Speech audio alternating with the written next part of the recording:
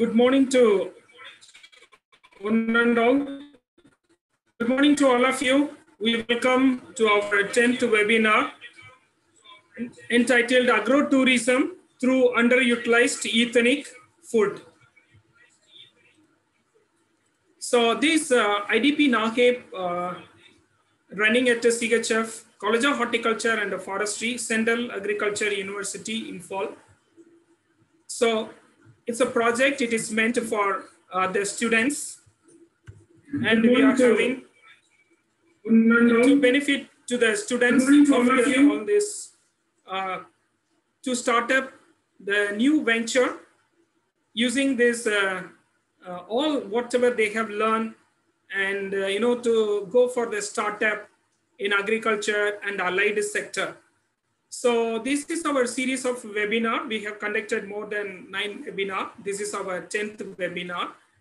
And this was organized by College of Horticulture and Forestry under the leadership of our nodal officer, Professor Dr. B.N. Hazarika, Dean, College of Horticulture and Forestry.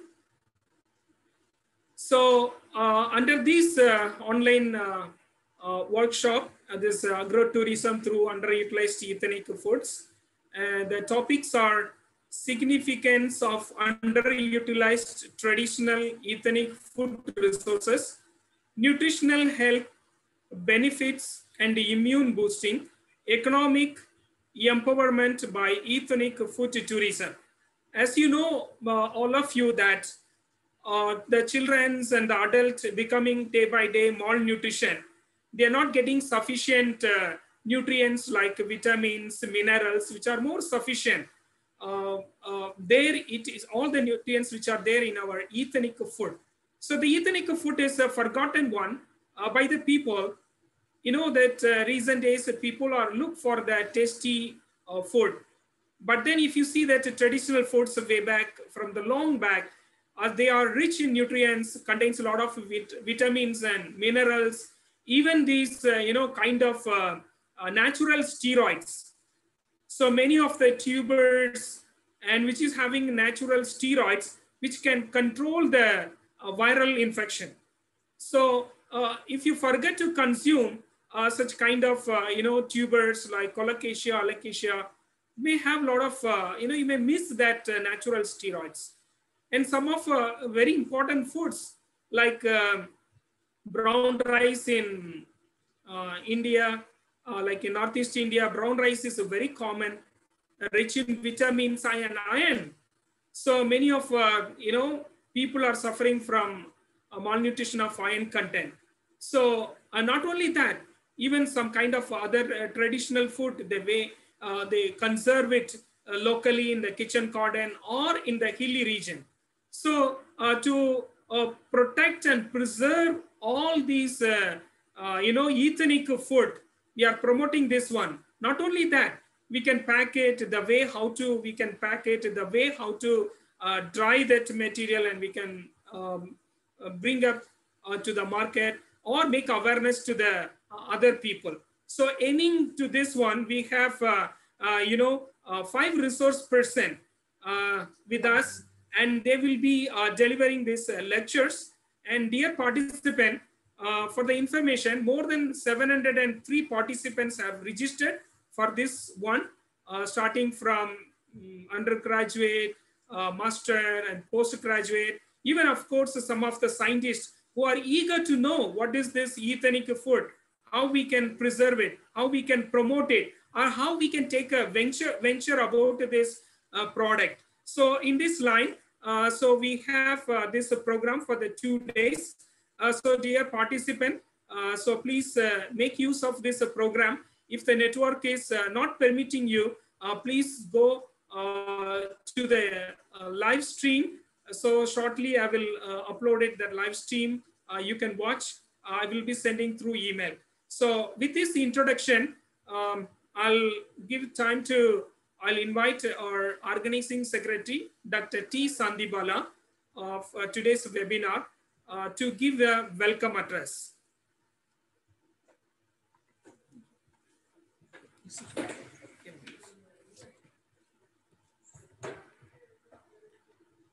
Good morning, everybody. A very warm good morning to all of you in this 10th webinar inaugural functions. We are supposed to conduct in 2 days in this coming 17 and 18 September 2020. And the topic, agro-tourism through underutilized ethnic food. This has been divided into 3 themes. The first one is the significance of underutilized traditional or ethnic food resources, and the second one is the nutritional health benefit and immune boosting, and the third one is the economic empowerment of ethnic food tourism, organized by Central College of Horticulture and Forestry, Central Agriculture University, Imphal. So first of all, I, on behalf of the organizing committee, would like to extend my heartfelt welcome to our respected Honorable Vice Chancellor and today's Chief Patron, Professor M. Premjit Singh, Central Agricultural University, Imphal. Sir, we are blessed by your support and guidance. I also would like to express my sincere welcome to our eminent patron, Dr. S. Basanta Singh, Director of Instructions, CAU. And further, I also would like to convey my honest welcome to our dynamic Dean and Chairpersons, Professor B.N. Hazarika, CHF. And I also would like to express a very special welcome to our active co-chairperson, Dr. P. Raja, Associate Nodal Officer, NAHIB.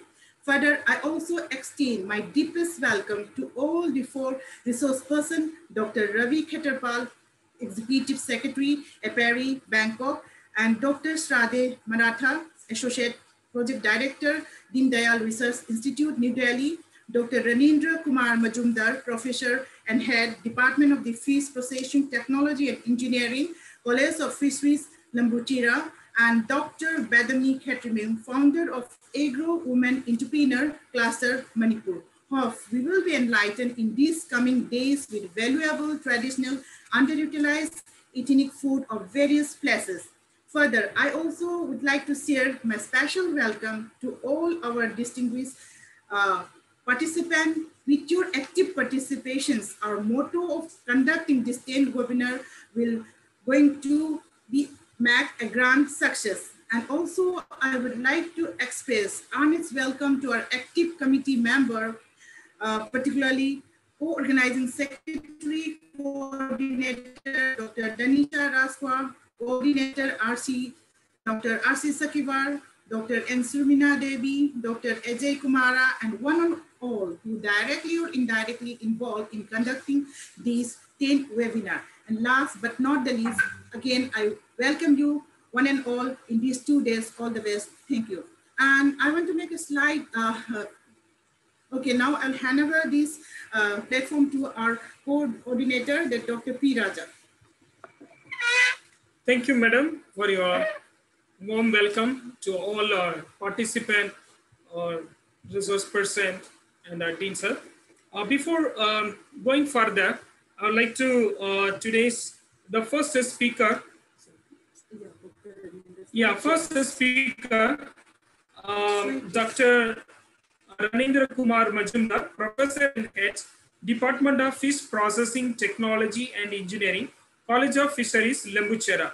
I would like to read his biodata briefly. Professor Ranendra Kumar Majumdar is serving as a head of the Department of Fish Processing Technology and Engineering, College of Fisheries, Central Agriculture University, Lembuchera, Tripura. So he has completed various projects funded under different ministries, MFPI, Government of India, DBT, and then CAU.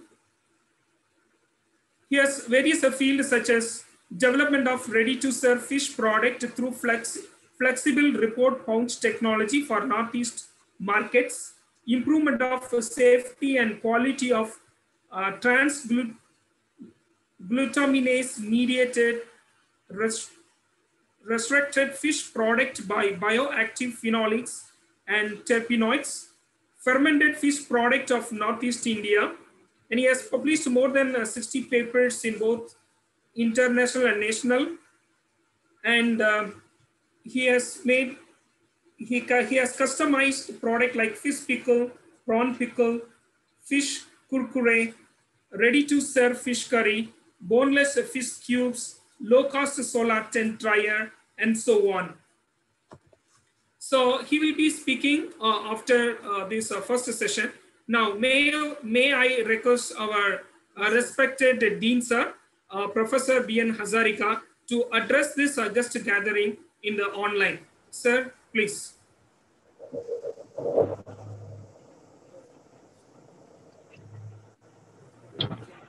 Is it audible, Dr. Raja?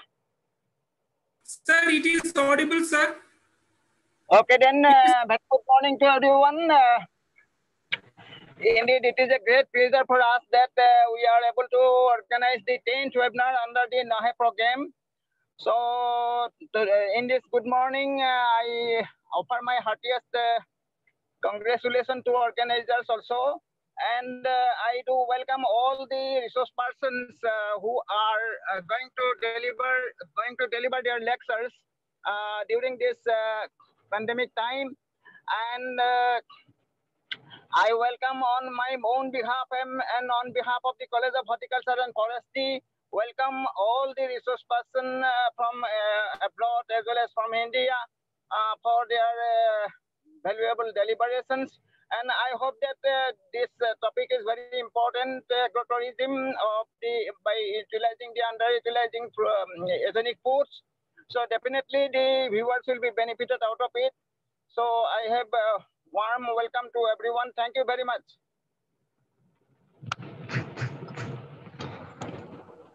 Thank you very much, sir, for your address to all the participants, for your encouragement, for your valuable support, and giving all these logistic and other support, sir. Thank you so much. Under your guidance, we could able to conduct this 10th webinar. Thank you so much, sir. Now, I'll give the time to organizing secretary. There is a slight change in the program. So first we will listen the lecture from our respected renowned person, Sir Ranendra Kumar Majumdar. Sir will be speaking about in two topics. The first one that is significance of underutilized traditional and ethnic food resources, as well as on the economic empowerment of ethnic food tourism. Because unfortunately, one of our expert, that is Ravi Khetapal, got hospitalized yesterday night due to the COVID. So there is a slight change. So let's listen from Sir. So I would like to hand over the platform to Sir Dr. Ranendra Kumar. Sir, please proceed.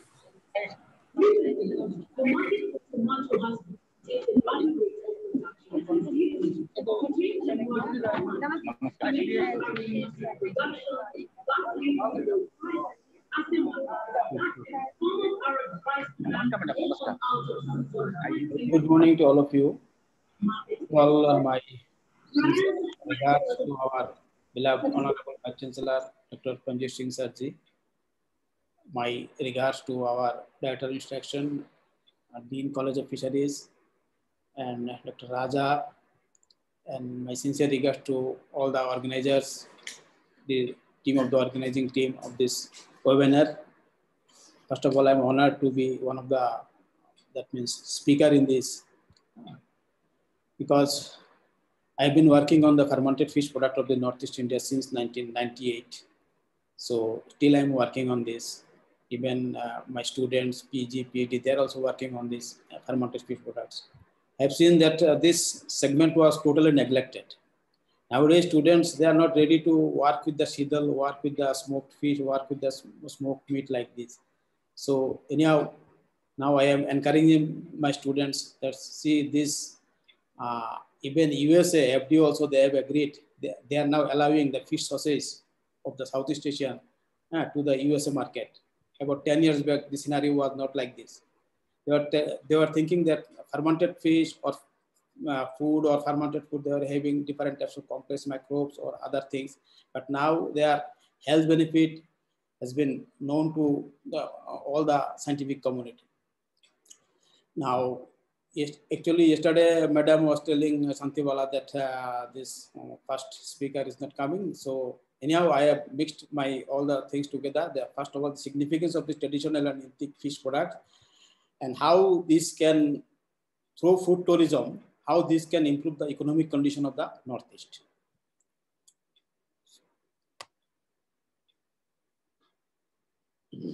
So before entering into the subject, now I am giving some hints about the Northeast. You know, this Northeast India, it was in one corner of the country, and earlier it was comprised of 7 states, and then Sikkim entered. Now, earlier it was known as 7 sisters. Now there are 8 states.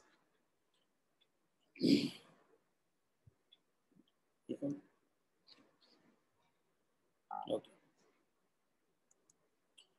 Now, food, you know, the food has always been a component of the tourism. Not recently, but earlier also, food was one of the important component of the tourism. And recently, then it has been one of the important part of the tourism. Because now the tourists, it was not like earlier tourists. Now the tourists are better informed. They're educated. They're cultured, highly cultured. And before going to any place, they first know what is available there. And most attractive thing is the food. And so food offers a gateway into the other cultures through taste, through food preparation, through whole eating environment. So whenever people come or visit any place, they first target to search whatever foods are there. Then this is followed by their other, the traditional fabrics, traditional crafts. So food and drink provide lasting memories that define a holiday or travel experience. Now, Northeast India, you know, this area is about 2.55 lakh square kilometer, and population is, per year last population census, it is 40 millions. And most importantly, there are 166 tribal groups. This is not found in any part of this country. Now, Northeast India shares over 2,000 kilometers of border with the Bhutan, China, Myanmar, and the Bangladesh, and important religions. Important the religion is the Hindu, Muslim, Christian, and Buddhist. Northeast tribes, because our Northeast tribes is completely different from the other tribes of the mainland, that is the India. And it is said they are Indo-Mongoloids. History says they are Indo-Mongoloids, Tibeto-Burmese, and Proto-Australoids. All the tribes are having own distinct culture and unique cultural identity. Even they can be identified by their face, by their even physique, by their dress, by their rituals, by their foods, everything. So food culture and taste and flavors of the Northeast India is completely different from the rest of the country. Here, almost 100% is non-vegetarian, and they found of spice. Because it is said that the Northeast Indians, the Northeast Indians, they do not favor bread or chapati. So they want rice, but rice is generally it is tasteless. To make it tasty, they need more spice in the food. So one important thing is this ethnic population of this Northeast, they lead an intimate life with the nature. They remain in very close harmony with the forest and environment, and their lifestyle, their food, everything is dependent on the forest. So Northeast India is actually a cultural bridge between the India on the one side and Southeast Asia, China, Inner Asia, and Burma on the other side. And this is through ethnic and linguistic angles. So these are the different tribes of the Northeast from the 8 states. Although see their dress, their physique, their look, everything is different. Even their culture, their food, everything is different. Now, regarding climates of the Northeast India is generally cooler than the rest of the country. And in the valley region of the Assam, in the January, the temperature is around 16 degrees. While in the mountain, it is 14 degrees, and in some places, it will be sub-zero also. The minimum average rainfall of the Northeast India is above 1,000 millimeters. And you know this world highest rainfall zone, this is Cherrapunji in the Mountain Dam, is located in the Northeast, where annual rainfall is more than 11,465 mm. About 95% of the rain is received during the monsoon, mostly in the June, from May, and the monsoon extends from the May to September. Another important thing is the Northeast India is the traditional knowledge. That much of huge number of ITKs are not available in any part of the country, because here the traditional knowledge and the biocultural diversity, these are intermingled each other, and they are essential. They are considered to be the essential component of the Northeast and for the development of the Northeast. And mostly, you know, in the Northeast, this is a matrimonial society, a matriarchal society, where the women of this region are mainly custodians of the different indigenous knowledges for the consuming food, medicine plants. The Zoom culture is only available in the Northeast. But the policies and the technologies formulated by the government for conservation of the resources of the resources of the Northeast. Whenever they take such any decision, so they do not actually recognize the women of this region. Now coming gradually to the food habits, I can say what they do not eat. What they do not eat, if we compare Nagaland, if you see Nagaland, it is one type of, you can say it is a mini Wuhan. What they do not eat, from insects which comes to the lamp, to snakes, to yak, to elephant, to all sorts of birds, dogs, rabbits, pig, yak, whatnot. There is nothing, no animal is there left which in the Northeast India are not consumed. But that may be due to compulsion, because this Northeast India, since like Mongolians, their food habits are similar to the Mongolians. And because Northeast India was the hilly region, people have to climb up. So since they are remaining in some high altitude, their oxygen level in the blood is also less. So they need more oxygen. And to store more oxygen, they need more iron in their blood. And it is said that the Mongolians also, they eat more meat. So meat can provide more iron in the blood. This may be one of the reasons that they prefer more meat in their diet, because to get more iron in their blood for storing oxygen. And in the aquatic food, all sorts of fish they eat. Prawns are not available here. Marine prawn, only some fresh culture of freshwater prawn has started recently. Moreover, this freshwater eel, all sorts of snails, mussels, frogs, they eat. Now, what is traditional or ethnic foods? What is traditional or ethnic foods? Any foods which is originated from the heritage or any cultural group, and which is socially and culturally accepted by the consumers inside and outside the respective ethnic group. This is known as the traditional food or ethnic food. Ethnic food actually represent the culture of the particular community. Their knowledge on the food production, their knowledge on the food conservation. So people from various countries, they actually commoditize this ethnic food to attract the tourist. So various countries are eager to introduce their ethnic foods, and these are exposed to the tourists. So the tourists are attracted more and more, and the more the tourists come, it helps in the development of the economy of the particular region or the particular area. So in ethnic food-based tourism, what has happened? Here, ethnic food culture is commoditized. Along with whenever ethnic food culture is commoditized, so simultaneously their lifestyles, their artifacts, their fabrics, crafts, all become commoditized. So a truly authentic cultural experience is gained when through consumption of the local cuisines. So this ethnic food tourism, it is sometimes also known as culinary tourism, gastronomic tourism, like in different names. Now, coming to the fish, these are the different fermented fish products of the India. Northeast India, you can say it is a treasure of the different fermented fish, because the reason is, about a long time back, about say 100 years back, there was huge low-lying areas, particularly in the Assam and adjoining areas. And the post-monsoon period, there was a huge catch.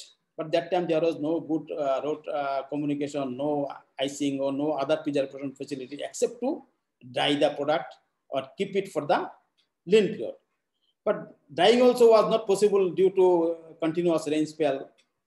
So that time, after several trial and error method, they developed one method. This is called the fermentation of the fish.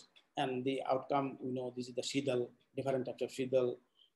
Then sometimes the fish is also mixed with the plants, and they have made hentak. Then dangbuitu, different types of other fermented fish products are given name in the different states according to their culture. And this type of fermented fish is the only fermented fish in the world where salt is not used. What it indicates? It indicates that means this fermentation technology has evolved before people started using salt. That means it is said that it has been evolved before British invaded Northeast India, or before British came to India, came to this northeastern part. And because another fermentation is called fermented hilcha, that is salt fermented hilcha. Now that is not that much old technology. So now smoked fish, the smoked fish is available. It is a delicacy in the Southeast Asia since it is a delicacy of the Northeast. In the Manipur, you won't get any household where smoked fish are not consumed daily, irrespective of it's rich or poor or any economic status. So almost all sorts of fishes are smoked, but importantly, there is no quality control, there is no commercial center so that it can be exported to the others. But these are in all the domestic, all the houses, there are some small tin or in any means, they are smoking it because they cannot think their diet without the smoked fish. Now there is one type of grilling of the fish. This is then generally is available. This technique is found in the Jaintia hills of the Meghalaya. This is called Kwangshi Kwak. This is the whole fish is grilled. This is not smoked. This is grilled.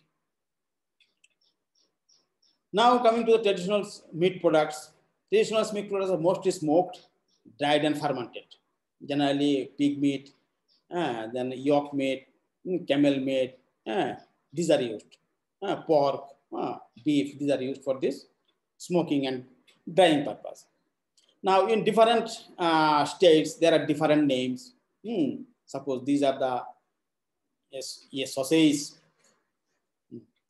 Suppose these are the sausage type, where the sausage is made in the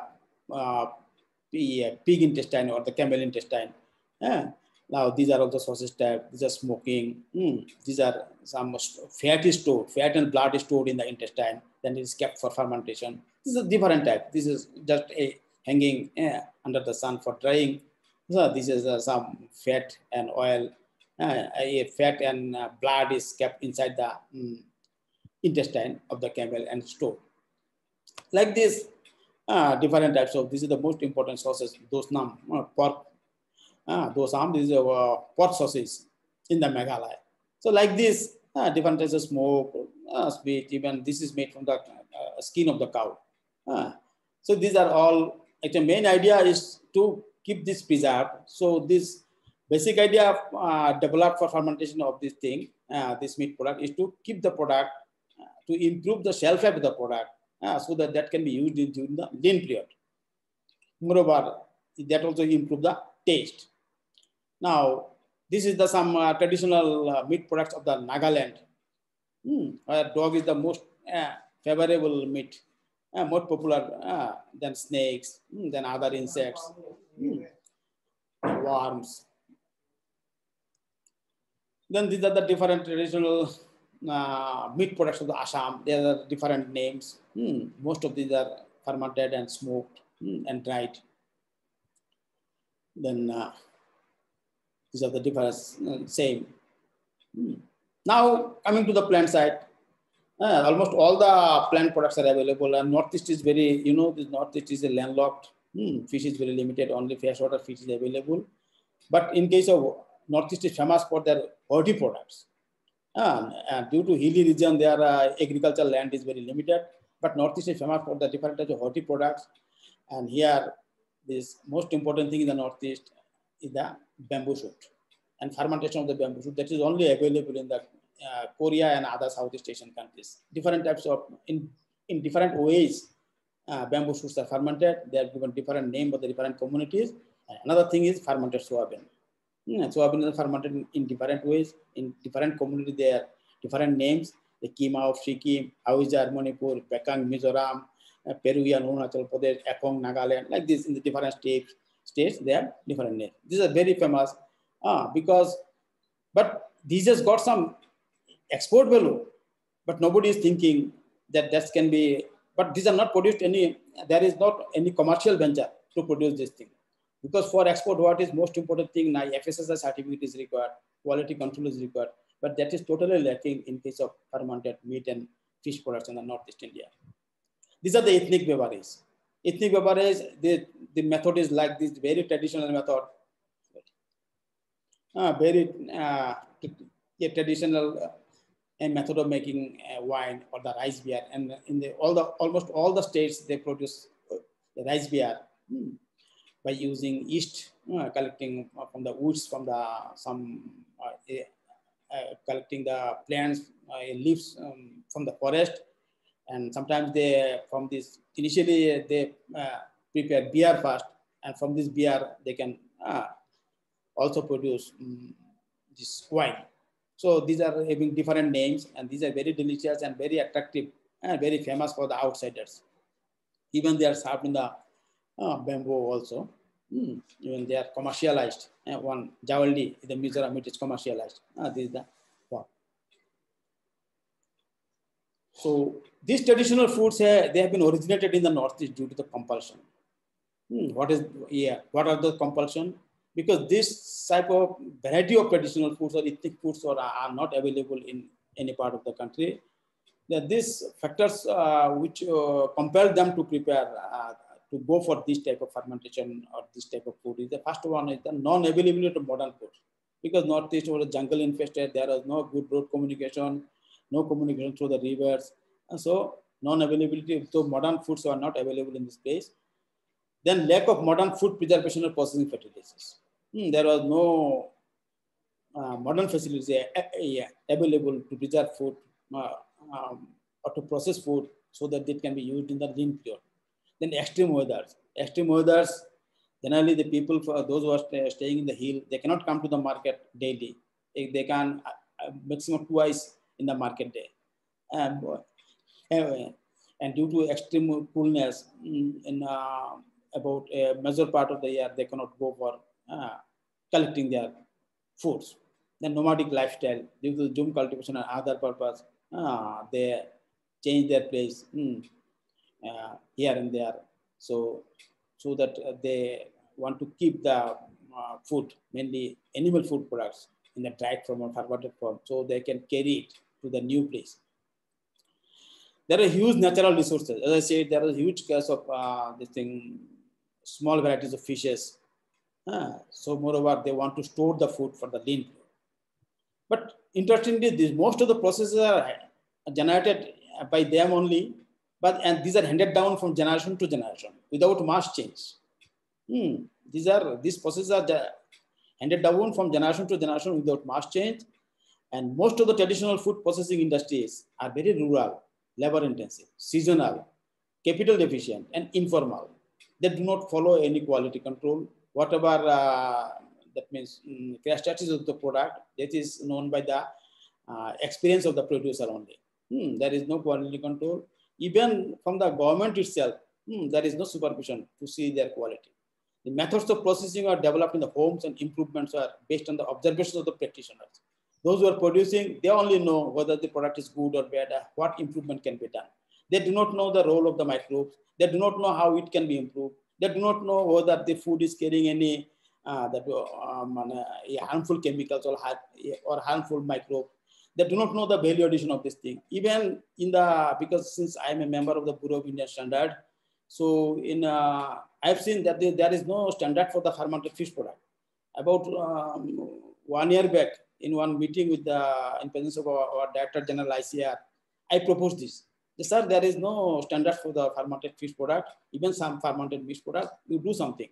Then they incorporated it, but still there are so many meetings will be required to include this thing in the Bureau of Indian Standard.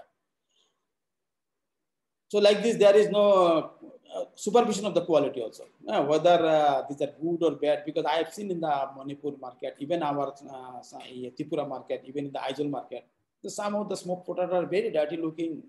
I know these are not good, because smoked product, if it is not smoked properly, it may carry one component is called benzopyrene. It is carcinogen if it is not smoked properly. Even some illegal this producer also for early fermentation of the fish or meat, they use some other chemicals, some other oils that are detrimental. That remains in the food, and it has some that means what is called bioaccumulation after consumption. So present limitation of the ethnic food products of the India, first of all, the lack of quality control and hygiene by the handling producer. The producer, handler, they do not maintain quality, and even they do not maintain their personal hygiene also.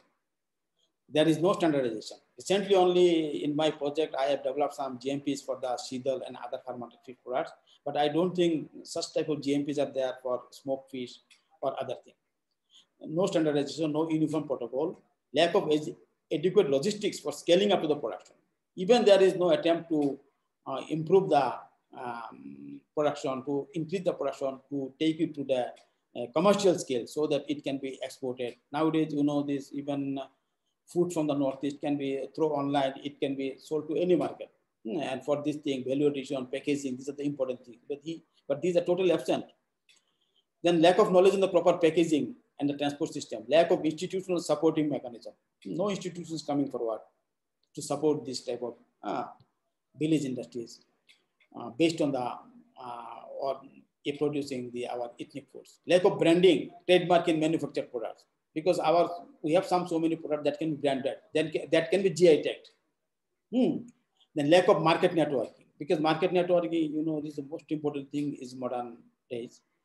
Then lack of availability to the modern food processing equipment, technical know-how. Now, so many processing equipment are available by which if food is processed by this, so it can be made safe. There will not be, food will not be contaminated. Then lack of training for the skill development or the entrepreneurs interested in the setting up the process units. Because first of all, that's to be standardized. And if it is not standardized, how training will be important. Now skill development, so many things are going on. So if the process is standardized, then skill development may be done through training, and entrepreneurship development may be done with the help of this, with the help of our ethnic foods. Then lack of managerial and the marketing skills. Now coming to from the nutritional point of view, this, or if we say the nutritional significance, the fermented fish products or meat products, they are having, first of all, more antioxidant activity. Even I have seen in case of fish, the antioxidant activity of seedal and other fermented fish is more than the fresh fish. So definitely it will be more in the fermented meat or smoked meat than the fresh meat. And so many other things are there, because whenever the bacteria ferment this, they produce some different types of compounds, or it is called bacterial metabolites, which is not present in the original food. But that is good for the health. And that is called the nutraceuticals. Even when the FDA, USA FDA, they have seen that this type of nutraceuticals are present in the food, fermented food, or fish sauce, fish paste of the Southeast Asia.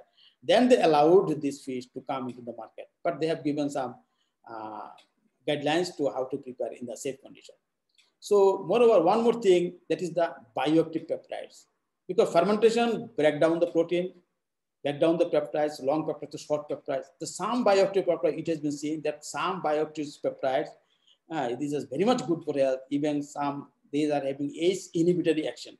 That means ACE is the enzyme which is responsible for increase our blood pressure or our, so these ACE enzyme inhibitory biopeptides are also available in the fish and the meat. So this work is going on even not only India, in the throughout the world, because this type of bioactive peptides, it will be difficult to produce, that means intentionally in the laboratory. But the bacteria, whenever they produce, they ferment this, they break down these large protein molecules, the small peptides. So some of these bioactive peptides actually remain within the protein molecule only. But whenever they get isolated from the protein, and they act as independently as a peptide, then they become bioactive. So I am also recently, my field of expert, I am working in this line. One of my PhD students is working there. What type of bioactive peptides are available on seedal? And I am challenging these bioactive peptides with the diabetic patient. Even in the cell line study, I am working with even also with the cancer cell. Whether these bioactive peptides can do something against this, that means proliferation of the cancer cell. So these type of different types of things are available. Bacterial metabolites are available in the fermented fish products, which are not available in the fresh food. Moreover, side by side, it is also we see that that should be produced very safely. Now, this is the significance, and due to this significance, this demand of this ethnic food, alternative food, is increasing, and it can be most important as a part of the tourism. Now, what is food tourism? According to World Food Travel Association, food tourism is the act of traveling for a taste of place in order to get such of the place. That means food tourism, that means whenever generally traveler travels, most of the travelers are now educated. They are learned before going to any place. They want to know what is available in that place. And first in the list comes to the food. Food, different types of foods and beverages. So whenever a tourism is supported by the food, tourists are attracted by the food. So this type of tourism is generally called the food tourism. Although it was not a very idea is the recent. Idea was very old, but recently it has taken a segment in the business. It has taken a segment in the business that how tourism can be improved with the food. Now, you know, there are different, some 2-3 websites are there, even TV channels are there. They are only advertising the different types of food. So food traveler, they want to learn about the culinary styles, culinary culture, their customs. And because most of the food, they have some history behind it. So it was originated during the Mughal period. It was invented, or it was started when Hun invaded Northeast India or Mongolia. Like this, different types of food has different history. So this history of food also attracts the travelers time to time. Moreover, the travelers, they travel here and there, and before going there, they are in search of what type of foods and beverages are available. They want to have these products to get the experience, even to know the story behind it. So food has always formed a part of the tourism. But the relationship between the food and tourism has been changed significantly over the recent decades. That I think we know from this one welcome or some well-being one TV channels are there, where all the world different foods. Now, you know, once a time, Italy, France was popular for the different types of wines, different types of foods. Nowadays, due to their ethnic food, Vietnam, then other East African countries, they are attracting the tourists because they are exposing their different types of ethnic foods with their history to the tourists. So tourists are attracted and started visiting this type of countries. Now, evolution of food tourism. So whenever food has become a main motivation of the travelers when choosing a destination, travelers began to spend more and more money for the unique food and beverage experience. So food tourism then started to catch as a mainstream interest, but with the help of exposure from the social media to the television shows. Because people have to know what ethnic food you are having, what culture you are having. So that you have to first expose it. Then only it will attract the tourism. So nowadays, food tourism includes all sorts of or full range of experience like cooking classes and what is the producer unit and producer visit, the street foods, local on the hub, then touring rustic wineries, even the place where the food is prepared. So this type of thing, even not in the normal restaurant, but in this ethnic type of restaurant. So all these things, so many things have to be developed to attract the tourism. Now, why the interest in the cuisine, food and tourism relationship? Now, you know, though everyone has to eat and it is the integral part of the tourism because it has a significant impact on the supply chain. So this may be known as culinary tourism, gastronomic tourism, and cuisine tourism. These are oriented towards to attract the tourist. So that generally, if we start with the food tourism, that can be linked to the other products, other cultural and heritage tourism. Any particular rural areas, if it is having some special ethnic or traditional foods, if they attract tourists, so that will help for that economic restructuring Yeah, that is also important for the nearby or neighboring urban places also. But tourism, generally, it is a labor intensive and that much skill is not required. And capital is also not that much required, but you have to just only propagate, you have to just only advertise or advocate the what products you are being, how they are produced, whether it is safe or not. That only will attract the tourist. Also, there are some advantages, disadvantages of the food tourism. Advantages are consumer exposure, brand awareness, even consumer will be aware about the brand, and that may even they can order for the, they can go for any large scale production. Then customer relationship, better margin, additional sales outlet, market intelligence, education of the consumer, the new sales opportunities, because some consumers are get satisfied with their product, so they can take it in a business mode. There will be B2B relationship. Also, there are disadvantages, increased cost of management, the more capital will be required, then opportunity cost, then seasonality issues, biosecurity risks, because if it is not secured, or seasonality issues, because in all seasons, all the foods are not available. Now, Northeast, we know that it's an economically backward region due to lack of big industries and sufficient plain lands for the agriculture. So ethnic food-based tourism may be included in the entrepreneurship development program. Now, you know, this government job is not possible. Now, what we can develop, what we can, that means improve, that is the entrepreneurs. Now, what is entrepreneur? Entrepreneur is simply definition, it is any person who business or is having an enterprise. But entrepreneur and business, something different. Enterprise and business is different. An entrepreneur is not a businessman. Entrepreneur always searches for change, response to it, and exploit it as an opportunity. There is a difference, because entrepreneur work with the innovation, not the invention. For the students, I'm telling that there is a difference between invention and innovation. What is invention? For example, suppose somebody has developed a motherboard of the mobile. This is the innovation. But this is the invention. Somebody invented motherboard of a mobile. Because if you feed this, put this motherboard in a case, that it will act as a mobile board. But innovation is based on this motherboard. There are different applications. Somebody is given, there's audio, video, then smart, then touch, then digital, different types of all other softwares you add. This will be the innovation.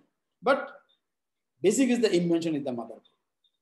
So an entrepreneur, he work with the innovation, because innovation will be the unique. There will be less competitor in the market. But businessman, whatever is available in the market, if I sit with this to sell it, this is the business. But if I develop out of this something more, out of this product, if we develop some, with the help of different other value addition or packaging, if we can develop some other more convenience product, that will be my innovation. There will be no competitor in the market for the time being. So this is the difference. But for entrepreneurship, they have to take the risk. They have to take the risk, because every time they see from the existing product, they look for the opportunities, how to improve it. So they take this as a challenge. So accordingly, they develop other products so that they can minimize the risk. So through proper planning and the skill development. So whenever there is any problems in the business, but entrepreneurs see it as a opportunities and take it as a challenge. So entrepreneurs are business. So that's why entrepreneurs, although it is a risk factor, but most of the time they get successful, because there is less competition in the market. Now today, you know, the government jobs, these are shrinking day by day due to privatization and other reasons. Now it is very difficult to take exam in the hall. So many students, so they have utilized a stadium to take the exam. Because jobs are limited, moreover privatization is going on. So that's why government has started startup. To support the startup, to support the entrepreneurship, the startup is generally meant for the entrepreneurs. To support the startup, different types of government schemes, multiplier grant scheme, special incentive packaging scheme, the venture capital assistance scheme, the credit guarantee, raw material assistance, infrastructure development scheme, MSME, the credit linked capital subsidy, auto incubation center, and many more. And with it, in every month we are getting new terms, so that government is funding. Even this RKBY, ROBI, through this also government is trying to develop startup through their innovative work. So now in the present day, so in the Northeast, if we like to take our attract the tourist through our ethnic food, first we have to think in the entrepreneurial level. We have to develop something so innovative, so that will attract the tourism. So what does a region need to attract food tourism customers? Food tourism must be a part of the destination strategy. It should give a holistic experience to the visitors, not only the food, also the culture related to the food producing unit, or the story behind this food, all these things. It will be a total holistic experience to the visitors, but it will be centered around our traditional foods and beverages. There will be a close collaboration and dialogue between every agent in the process, food providers, tour providers, tourism. So those who are, if any entrepreneurs come with the different, some changes in our traditional food, then he has to contact or keep close contact with the food providers or tour providers, tourism officials, so that there will be a linkage between them. There should be online presence. Our food should be promoted through online, through electronic media. It has to be, so the people will come to know that this type of food, say, is available in the Meghalaya, in the Mizoram, or like this thing. So that people will, that means, make their program accordingly. And offer and promote high quality local products related to the region, because all the products of our community that cannot be highlighted. So we have to first select which product should be highlighted. So that product should be high quality local product. And don't forget about the storytelling marketing. That means as I said, that we have to find out the story behind each product. So that will be more attractive to the tourist. And always we have to look for innovation. But while looking for innovation, we should not lose our region's essence, because people will come, tourists will come due to our region's essence. So that should not be compromised. Because whenever I have, just for my experience, whenever I have presented my Shidol in different parts of the country, everybody was telling, why don't you use, why can't you change the earthen container, or you can, this is Shidol is ugly looking, very bad smell. And I said, sir, this is the main authenticity. This is the main typical characteristics of this product. If I change it, people will not accept. So what will be the value of my technology?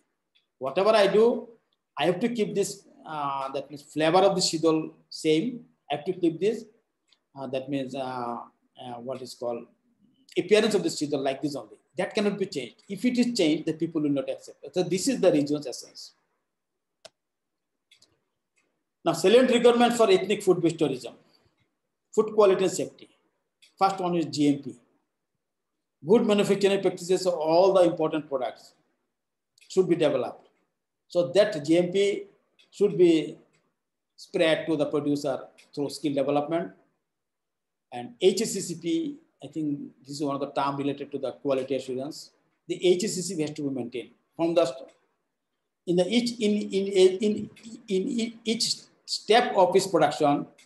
You have to fix some control.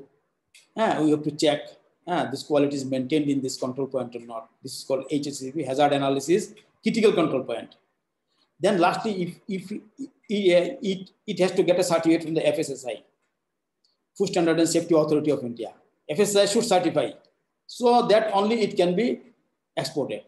Nowadays, this after GATT agreement, any product, if the producer do not follow this HACCP, if the producer do not have FSSI, that cannot be exported. So this is the mandatory requirement. Even the, this nowadays, the travelers, They are not, yeah, they are educated, they are cultured. First of all, they will ask, do you have any FSS certificate? Do you follow HACCP? Like this type of question will be asked. And that will be very much required for commercialization of this type of product. Then our local product has to be promoted in different mediums.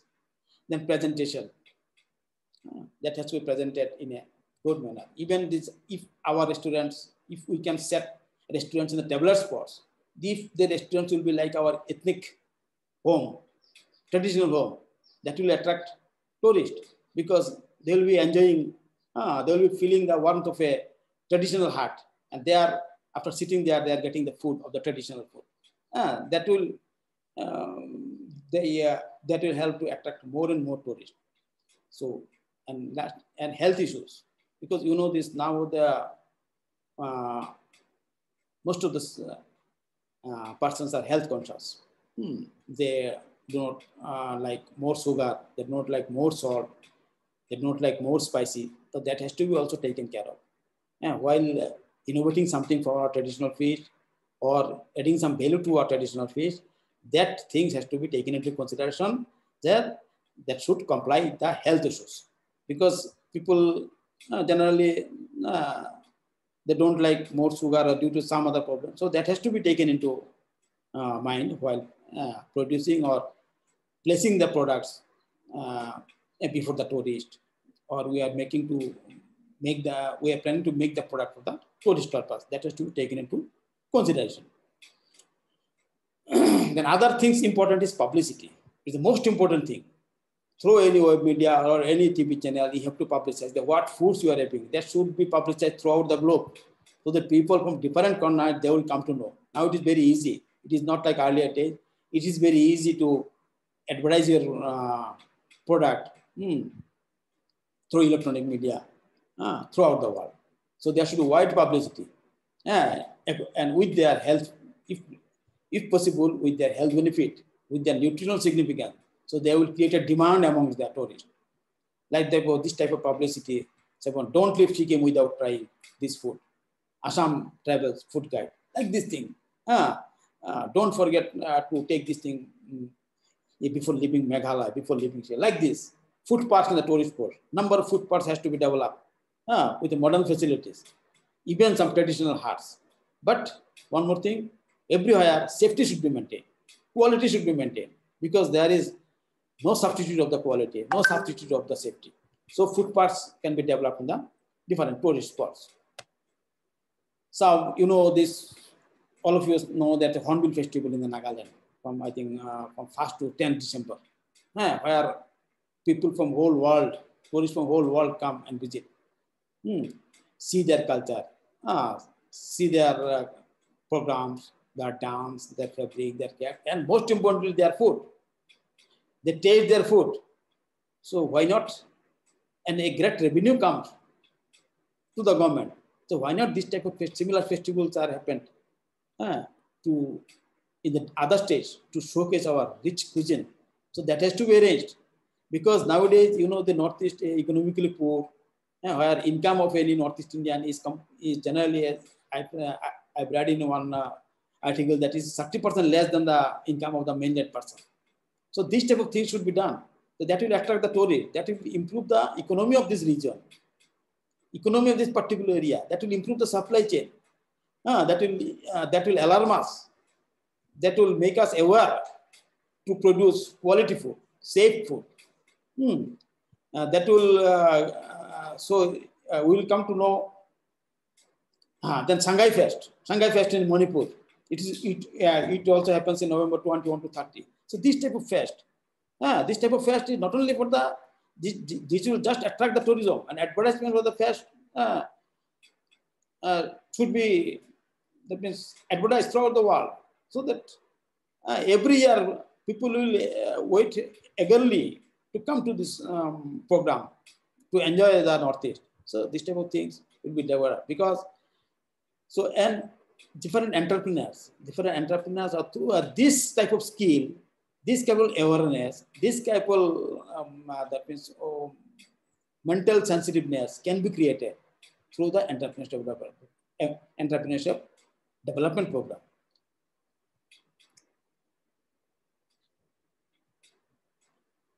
So food tourism not only market food, simultaneously it also supports your traditional fabrics, crafts, other things.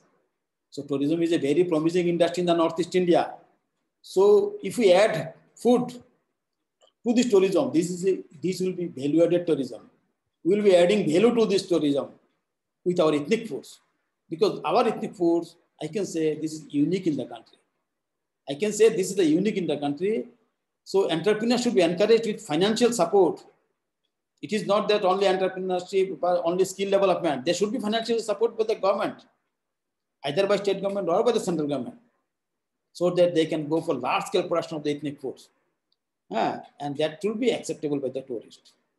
But without compromising the essence of the region.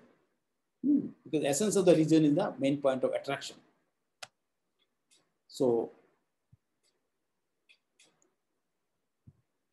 food has become essential inducement in the tourism. And nowadays, this food tourism, gastronomy tourism, culinary tourism, it has become a market segment. It has become a market segment in itself. Now there is a broad consensus the world over that food and gastronomy, not only this, different Southeast Asian countries, they are coming towards to commoditize their food to attract the tourists. So there is a broad consensus today that food or gastronomy tourism can contribute to the sustainable development goals in the destinations, improve the value chain. And there is a huge opportunity for developing this contribution in such a rural development, because that will help in the rural development of the particular area where these foods are available. Then for the economic growth, job creation, and responsible consumption and production. All our total structure, total scenario of our ethnic foods, which are sometimes neglected, even in the market also, they do not place a good location to sit. That type of things, once it will come up, once it will be started attracting the tourists, so it will be a valued product. So welcome to the Northeast India. So Northeast India, lastly, Northeast India is going to be the corridor of the Southeast Asia, all of you know. So such endeavor of the food-based, ethnic food-based tourism will open a new scope for economic development of the region. So welcome, Northeast India is safer than you think. It is a paradise, so many things to be unexplored, things still unexplored. Thank you. Please, if any question.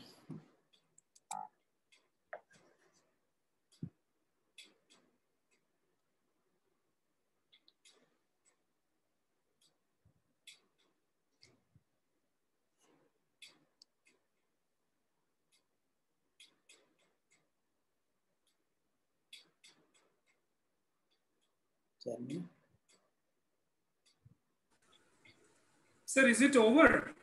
Yes, please. Please, I want to have some questions, further discussion. Okay, sir. So are you continuing this next session also? Another topic? No, this is complete. Because I have mixed both the things, significance and... Okay. Okay, sir. So thank you so much, sir, for highlighting the importance of ethnic food, starting from bamboo, fermented bamboo, and then fermented soybean, fermented fish, and explaining that nutritional profile and enhancement or fortified in nutritional content in the fish product, and all these, even you have touched about this financial requirement and even this financial support and all these things. Thank you very much, sir. Now, dear participant, you can type your questions on the chat box, or I'll give the privilege of unmuting, and then you can interact with the speaker directly. Sir, I request you, sir, that you can look at the chat box also. Okay, sir, there is one question here. Dr.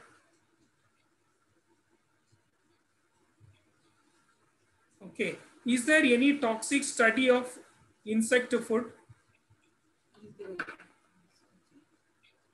Yeah, I think Madam will answer, she said. Yes, toxic we have studied, but the thing is that regarding the insect food, there is no new insect is introduced as a food. Like in the vegetable also, we find some allergy. Some people have got allergy while eating brinjals. Like that, some people is not treated some type of food. Like it's like that only. But regarding the edible insect, because it's from the century they are eating, so there is no worry about the toxicity. Like some people may get allergy, but it will not harm anything because we are not introducing any new insect as a insect food. I think I answered this question. Okay. Okay, sir. Any other question? Yeah. I will just scroll down.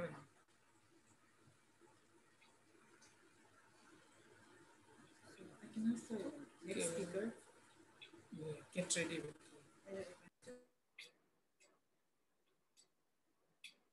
So they are asking your email ID. Sir, if you type it in the chat box, some of them want to contact with you through email. RRKM MCO @gmail.com. Ma'am, are you joining? Right now, can you join right now, ma'am? And many of them are asking about this PPT.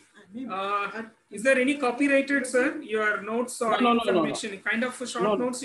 No. PDF.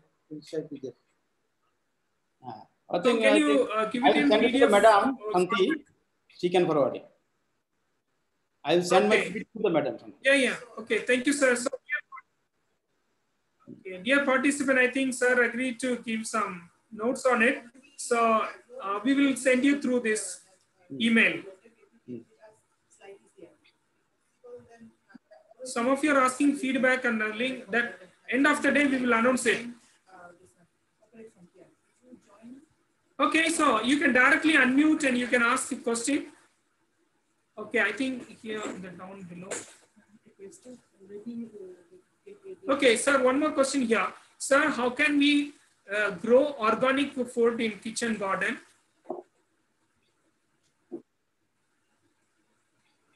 Organic food in kitchen garden, no any pesticide use. So, sir, can you answer it or can I answer it? I cannot answer it because I'm not expert, but it is possible. I'm not expert in organic food. I think you can grow this organic food as a kitchen garden. Everything is organic. Animal, fish is also organic. Anyhow, I'll I answer it. The person. You can grow the organic food in your kitchen garden without use because you may be growing this vegetables in a limited area, maybe 20 meters square or even 40 meters square. So beyond that we cannot call them as kitchen garden.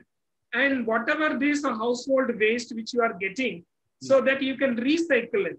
So you're not going to buy any, you need not to buy any kind of, pesticide or fungicide to manage the insect pest. Whatever the things which are available in your home, and with that you can manage it. So producing vegetables in a kitchen garden is a pure organic, and using your all household kitchen waste used for the nutrient, you can prepare the vermicompost and you can apply. If it is that any kind of pests and diseases are coming, you can manage with limited resources. Like say, for example, if the pests are there, sucking pests and other things. So you can use kind of anti-feed and neem extract you can prepare and spray, or some kind of any diseases, you can manage it with what you have it, available one. Like if kind of mealybug is there, you can prepare this soap solution. That's not going to kill. What I want to say is they may not have this, lethal effect to the insect, but then I would say that will kind of anti-fident effect or kind of uneasy for the insects and it may go away. So you can use the soap solution, kind of surf powder, you can spray on it the plants and the insects will go. So without any usage of pesticide, you can manage it. So it's organic.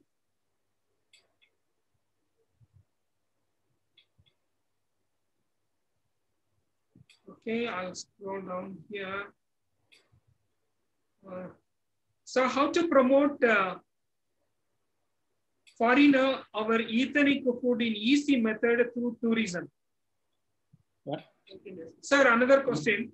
How to promote foreigner our ethnic food in easy method through tourism? That is the first is the advertisement.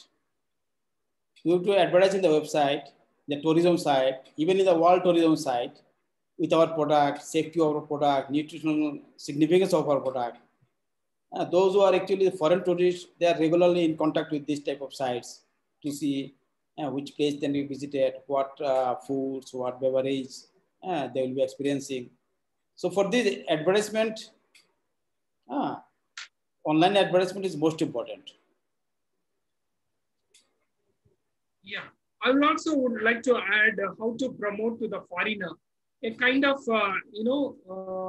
group you can form it, like in Nagaland, how they attract this Hornbill festival, attract the foreigners to come and serve this ethnic food Yes, and yes. so on.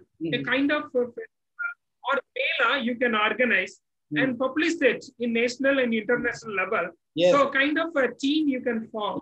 And where you can prepare all kinds of food, not only yours, you can invite different kind of villages, they can participate in that mela. Yes, yes. That will be kind of promotion.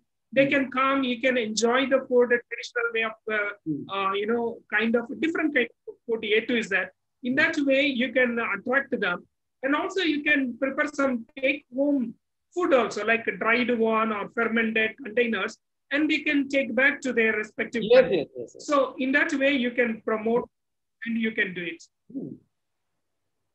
That can be valuable. Question is, and we have to organize some festivals. Even within the region, we can develop arrange some festival time to time or in a particular time in the year. So that gradually the news will spread. Through newspaper, through other media, the news will spread. Yeah. Sir, the next question is, sir, please tell what are the pre-measures should be followed in visiting Northeast India, like travel permission, accommodation, food available. A few states, they have inner lane permit. Yes. So you can visit the respective state page. Like if you want to visit Arunachal, so you go to the Arunachal Pradesh website and start applying through online and payment everything. If you've done it for a limited period, they will give it. Like in other states, some of the states they're not having this ILP. You can directly you can go.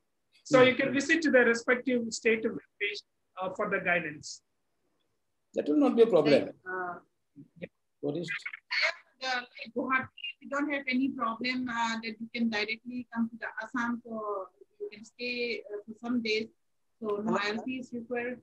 So other places like Manipur initially has started regarding the ILP, so you can take the permission from the state government, and if you will get it. So there is no issue.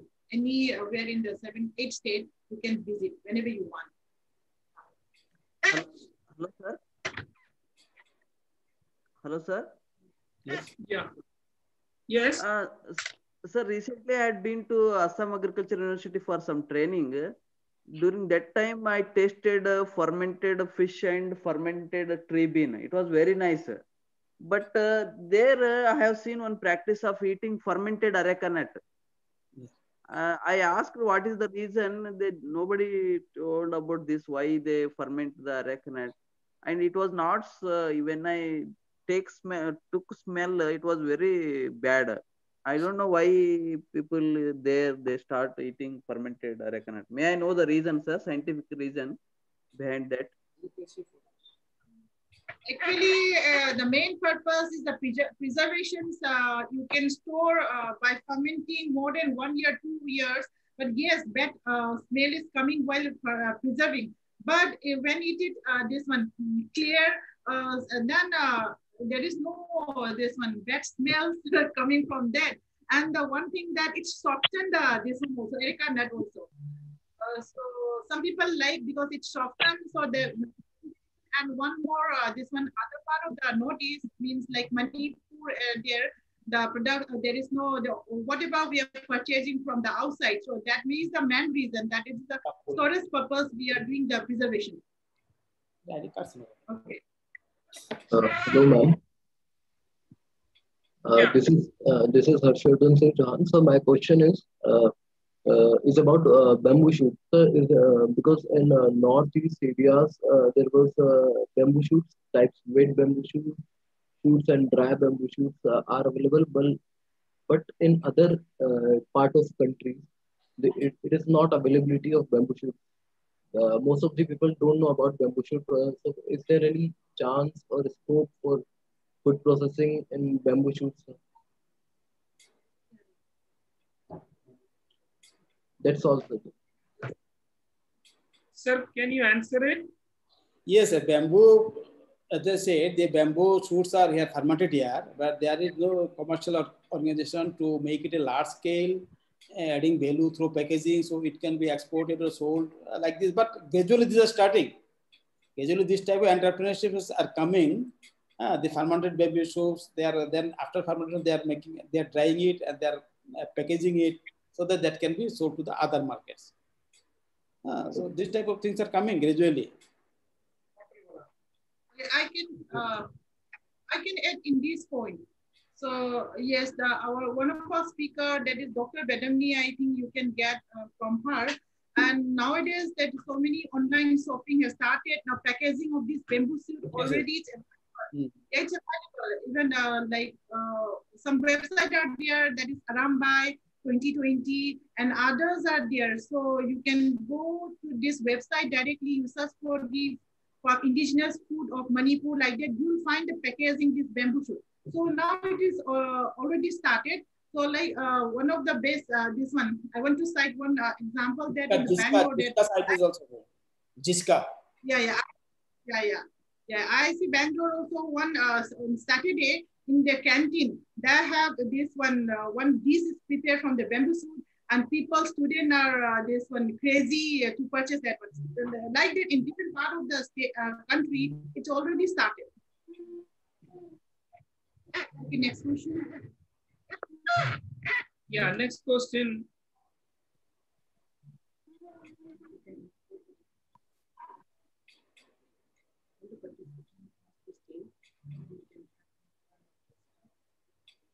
Yeah, sir has given this PPT also. Please download it, and he has given his email also. Please download it.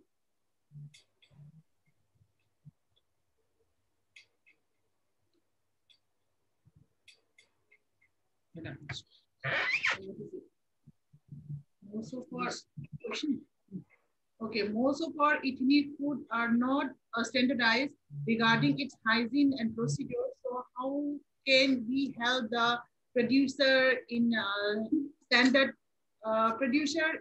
product? Yes, earlier that standardization is not there. Now people are aware about it, and people are educated about its nutrient profile and everything. So now it is improving. It is improving nowadays. Earlier, yes, I agree your point that earlier our traditional ethnic food are not standardized. Now it is coming in the better shape. You can find many this on packaged products. Okay, is any question there? Yeah.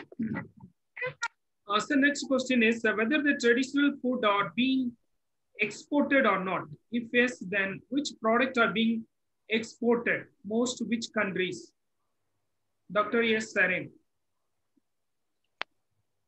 The export of our fermented product has not yet started in that scale, but there is potential. Our fermented product has got enough potential to be exported. But for this thing, first of all, the FSI certification, this quality control certification is mandatory. Without this thing, product cannot be exported. So that's why I am telling that first of all, good manufacturing practice, then safe production, that should be developed following HACCP, and to have the certificate from the FSSI. With that will be the requirement for exporting any product from the Northeast. So the next question is, are there any harmful microbes or bacteria present in the fermented product which can have a negative effect on health? Yes, generally, if it is fermented in a proper way, the pH remains less than 6.5. 5.5 to 6.5 or 6 to 6.5. Generally, in this pH, any pathogen cannot survive. But if fermentation is not done properly, if the before fermentation, some traders, they started selling it to get benefit, because fermentation, it takes some time. So that if the pH remains more than 6.5 or more than 7, that it may harbor some pathogens. But generally, if it is less than 6.5 or 6, they do not harbor any harmful microbes. And fermented food are mostly they comprise of the lactobacillus. You know, the lactobacillus, the health benefit of the lactobacillus. They are now treated as a probiotic microbes. But that depends on the pH. Yeah, one last question is permitted.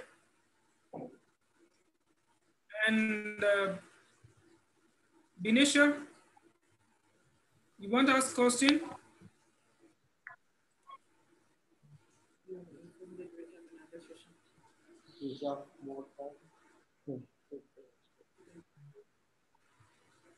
Okay, so I think thank you very much, sir, for your valuable time and giving us your valuable time and enlightening this ethnic food, more specific on fish and other fermented product. Thank you so much, sir. We are moving to the next session.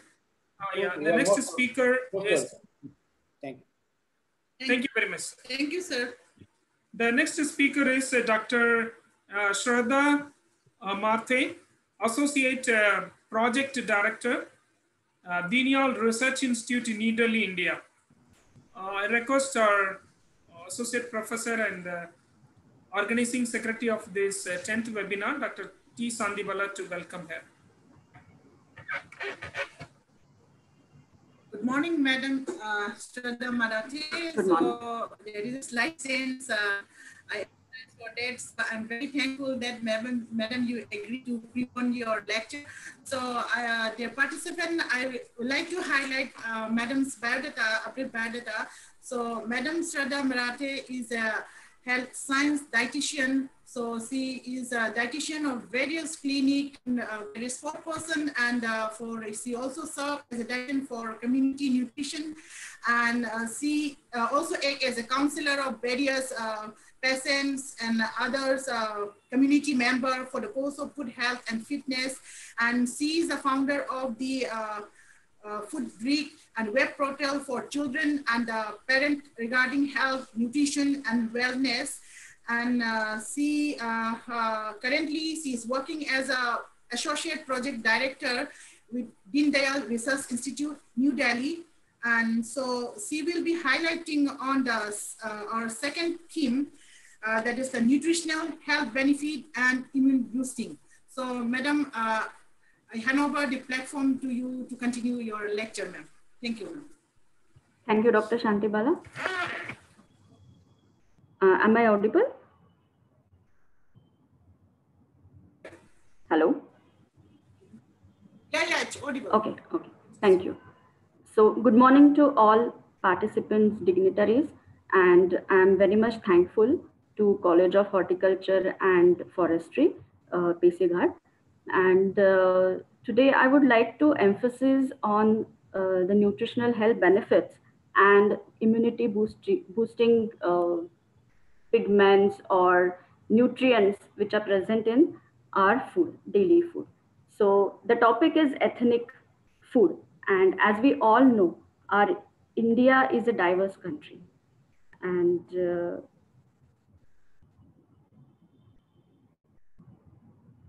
wait. Madam, will you share the screen? Yeah.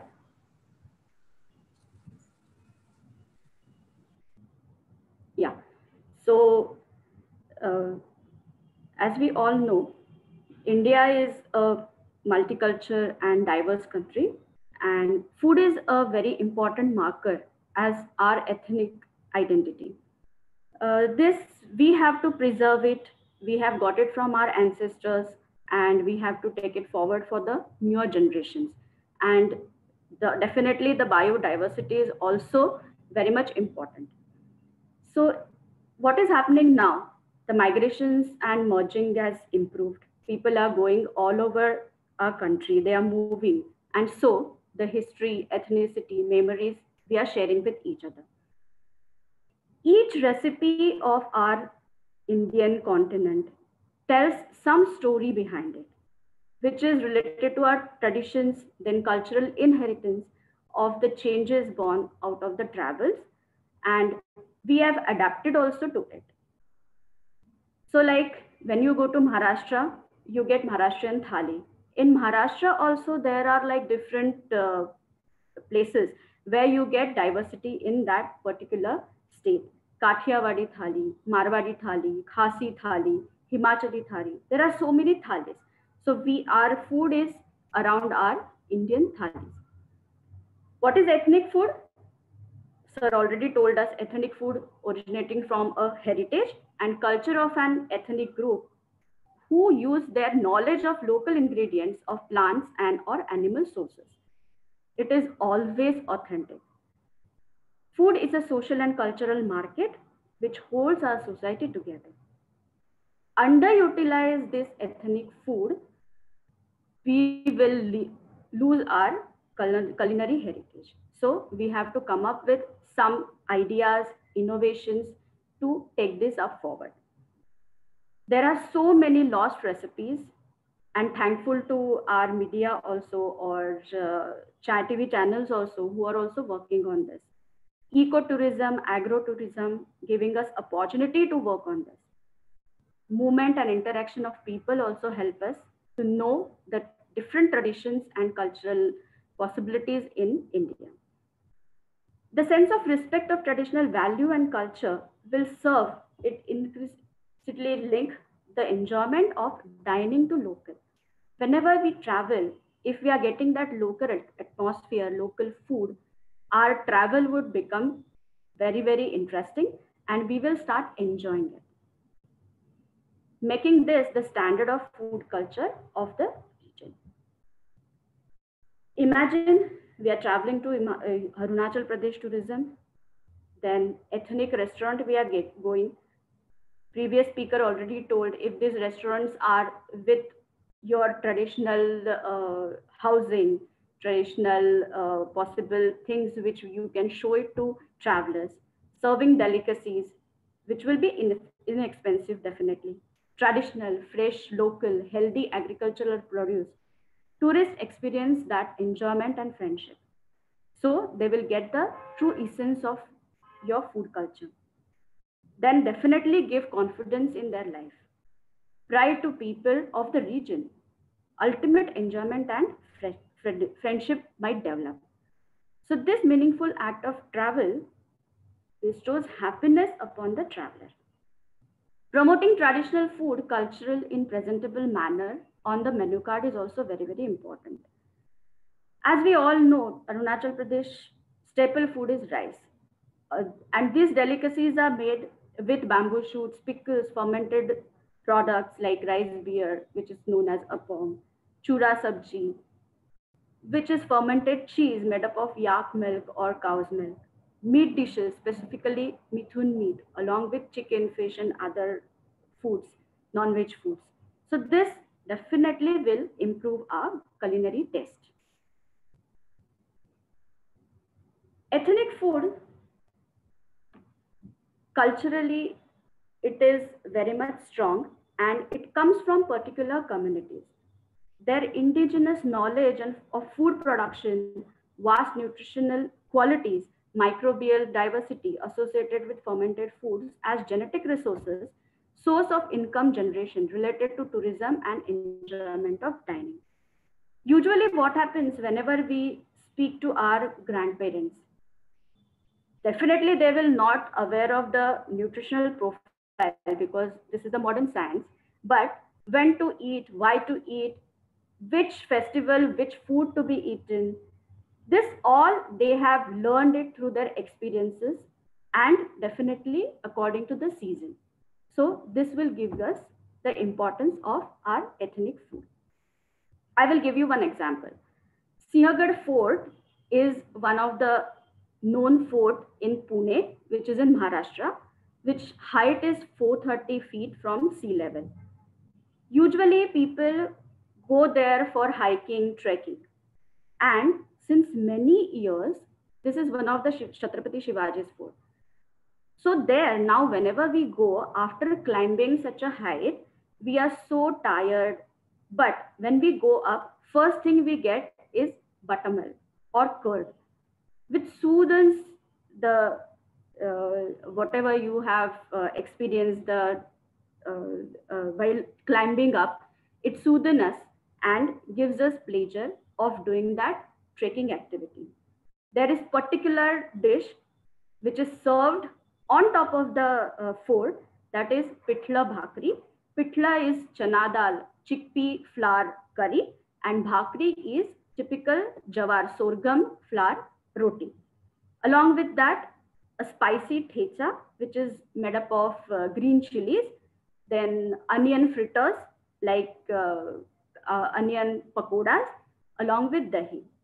Again, some ran meva, which is wild foods available in and around the mountain hilly areas. And the people from the villages, they pluck fresh and they come and sell. So that is like bear, amla, in mango season, raw mangoes, cucumber. These kind of things are served. So definitely you will understand the importance of native food, local food, along with their nutritional qualities. As we all know, millets are very good. They are high in fiber, they are high in vitamins, minerals, many things, which will definitely help trekkers to understand and enjoy their activity. Next is food nutrition, nutrients and its nutrition. What is food? Food is the basic necessity of human life. Healthy, traditional, local nutritious food achieves individuals' optimum health. The food you eat is a source of nutrients. And if we are getting these essential nutrients from your ethnic food, nothing like it. So nutrients are the substances found in food that keep your body functioning. Why your body needs nutrients? Definitely to fuel energy, help to grow, repair itself, maintain basic bodily functions, boost immunity, ability to fight infections. We can say army of our body. Nowadays, because of pandemic and all current situation, immunity has become at the core. So definitely with this all inclusive diets, we can boost our immunity. Nutrition, as I told you already, it's a study of food and nutrients. Good nutrition keep your body nourished and physically active. Regular meal timings, good quality food and controlled quantity is very important. Whenever we travel, state-wise also we know there are some customs and traditions for people staying there, and they follow certain timings, certain quality of food also. In cities, definitely it is very much different nowadays because of Western influence. We are deviating from our current our ethnic diet pattern, and the consequences we are already seeing it. So again, we need to go back to our roots. Local foods are as per the native agricultural produce, climatic conditions, seasons, they are best. Basically, human body requires proteins, carbohydrate, fats as macronutrients, vitamins, minerals, dietary fiber, and water to achieve health and fitness goals throughout lifespan. Now we can discuss about the nutritional properties also, because with this basics, you will understand why ethnic food is important. The main macronutrient in our daily diet is carbohydrate. Carbohydrate, you all are aware, there are simple carbohydrates, complex carbohydrates. They provide dietary fiber also. And definitely the complex carbohydrates, the quality of carbohydrate is very, very important to combat our health problems. Carbohydrate gives you energy. It has again protein sparing action, stored as a glycogen in liver and muscle to supply energy. Sources we all know, all the whole cereal, grains, then vegetables, starchy roots and tubers, then fruits and dry fruits, nuts, sugar, jaggery, honey, milk, and organ meat. Proteins is the next nutrient, which is again a macronutrient which is needed by our body. Lot of amounts, the required amount, minimum requirement per kg body weight is 0.8 gram to 1 gram. Why protein is important? Because our entire body is made up of cells and each cell requires protein. So from our hair to nail, so from head to toe, our body needs protein for growth and maintenance. Then it synthesizes many enzymes also, hormones also, body fluids also, which are important for daily functioning. Then the muscle is made up of protein, bone is made up of protein. And again, it gives energy as a secondary source. So sources are milk and milk products, pulses, meat, fish, poultry, and oilseeds, nuts. Lipids or fats. Definitely these fats are also very, very important. Many a times we come across nowadays zero fat diet, low fat diet. But if we see our ancestors, they were using a lot of good quality fats in their body. When you're eating non-veg, definitely you get good quality fat, which is very, very helpful to keep all your bodily functions optimum level. So oil, first of all, it supplies heat or energy to the body. Then it is an insulator. So basically each and every organ is insulated inside our body with fat layer. So it supports the bodily functions and organs also. Essential fatty acids are important for our cell membranes, which regulates our cholesterol levels, which regulates our insulin levels, hormonal levels. Definitely it gives satiety and feeling of fullness, adds flavor to food. It carries fat soluble vitamins like A, D, E, K, cholesterol synthesis like sex hormones and adrenal steroids hormone in your body. So definitely fat is also very, very important. The sources are all vegetable seeds, which we use variety in India: ghee, butter, margarine, lard, vanaspati. Then in fruits, avocado is high in fat, olives are high in fat, milk and milk products, fish, poultry, eggs, etc. Next comes to the micronutrients. So micronutrients are also important like vitamins and minerals. Vitamins are again divided into two, that is fat soluble vitamin and water soluble vitamins. These are micronutrients, but usually we tend to miss this point a lot because our Indian diets are, the staple is carbohydrates. And because of carbohydrates, we tend to eat more of carbohydrates and we uh, less we the intake of vegetables, fruits, and different vitamin and mineral rich foods, we tend to eat less. So vitamin A, vitamin D, vitamin E, and K, they have a particular function in the body. Like vitamin A is associated with vision and skin. Vitamin D is associated with absorption of calcium and phosphorus, which is very, very much important for our bone health. Helps in growing skeletal structures also. Vitamin E is acts as antioxidants. Nowadays, because of environmental problems or nutritional cropping system problems, we have developed uh, inflammations in our body. So antioxidant becomes very important. So they fight free radical from our body. Then vitamin E also combines with structural elements like phospholipids, cholesterol, triglycerides to keep them in normal range. Vitamin K is important factor of blood clotting. So all these vitamins we will get from dark colored vegetables, dark colored fruits like tomatoes. Then we definitely get it from different variety of fruits. All over India, we get so many varieties of fruits which we can incorporate in our daily diet. Then milk, butter, non-veg food, all are very, very good sources of vitamin, that is fat soluble vitamin. Water soluble vitamins, again, vitamin C, I would like to emphasize vitamin C here itself because it's a immunity booster. Vitamin C also, it maintains body, builds the bone, and it helps our hemoglobin, formation of hemoglobin, and develops red blood cells, which absorbs iron. So having iron in your body, so blood constituent is also very important. It is a good for wound healing, and it heals bone fractures also, improves immunity and fight common cold and infections also. So nowadays with this pandemic again, everyone, all dietitians are emphasizing on vitamin C intake. Increase your vitamin C intake, increase your vitamin C rich fruits, vitamin C rich foods in your diet, daily diet. It again acts as a stress reliever. So you will understand with this pandemic, we definitely have some of the other stresses in our mind.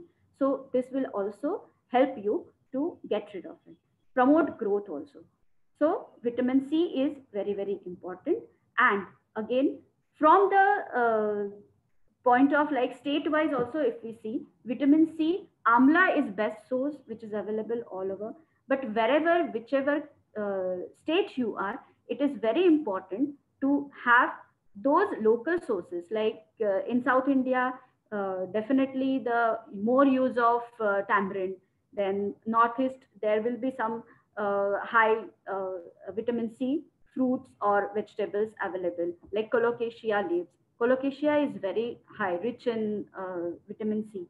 Chilies are rich in vitamin C. So these spices and condiments we use usually in our diets daily, which in ethnic diet also we have them.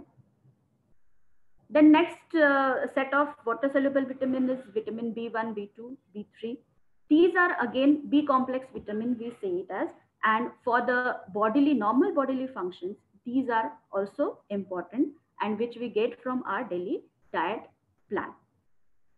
Vitamin B5, vitamin B6, vitamin B12. Nowadays, again, we see a lot of vitamin B12 deficiencies. And why it is? Because we have left our ethnicity back and we are chasing Western lifestyle. So this definitely we have to stop it somewhere. Minerals, again, minerals are micronutrients. These are like calcium, phosphorus, and magnesium. Three vitamins are very important for our bone functioning. And if our bones are stronger, then our structure is strong. We will have good bodily functions and we will not attacked by any physical difficulties. Iron is again very important mineral. Anemia is prevalent in India, everyone knows.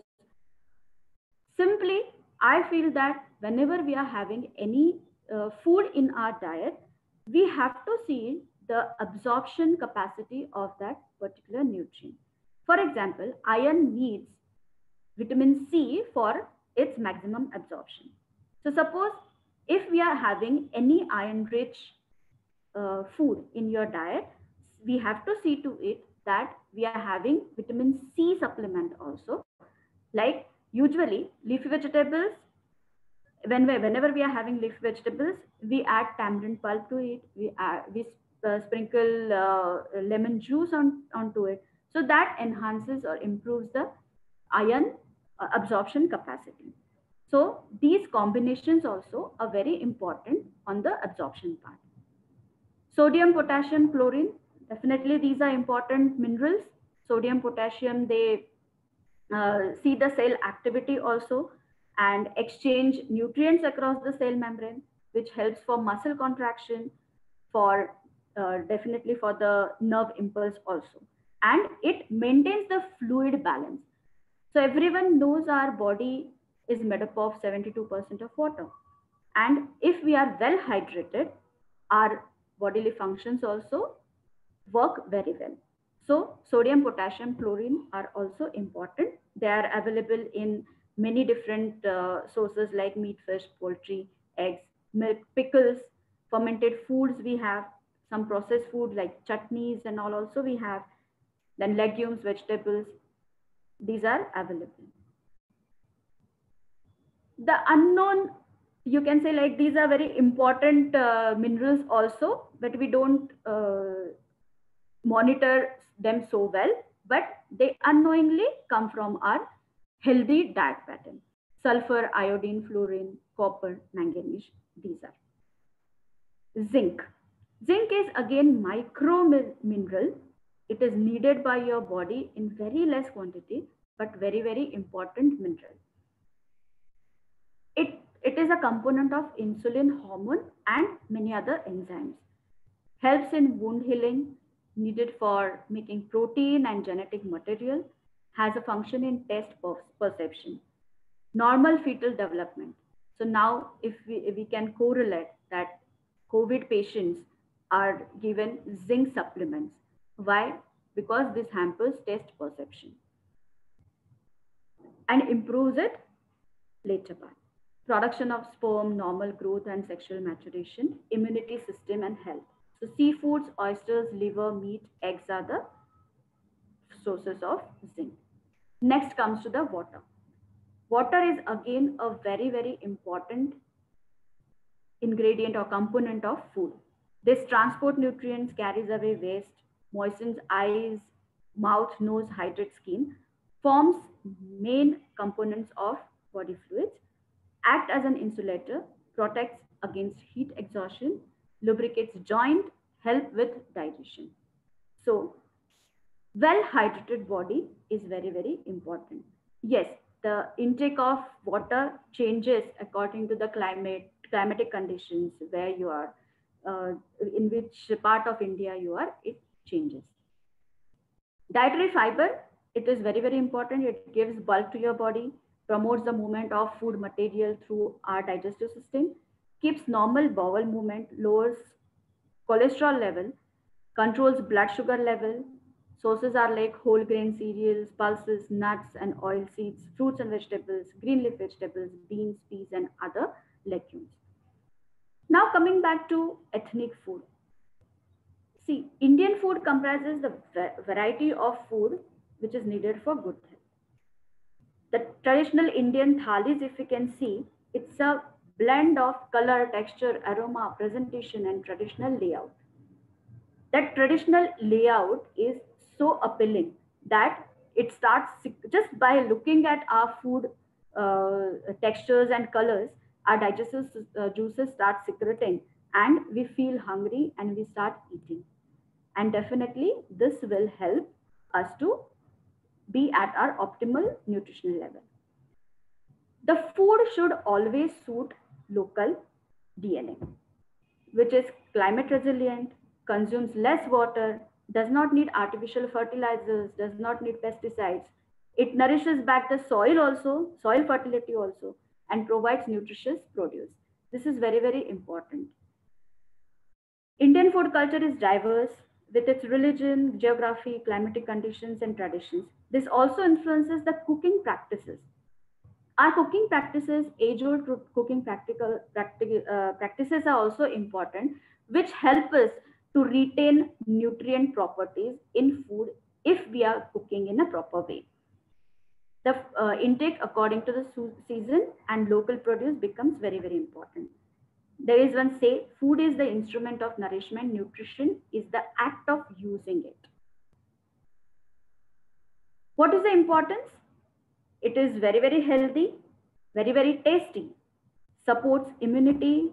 So when I was explaining the nutrients, definitely you can correlate which food from which state gives you all these nutritious foods and thus supports the immunity, inflammation, brain function, cognition, and several other functions in your body. We must go to our roots back. The way our grandparents were eating much healthier ethnic food. The kind of wisdom they had actually connected our body, soul, and mind.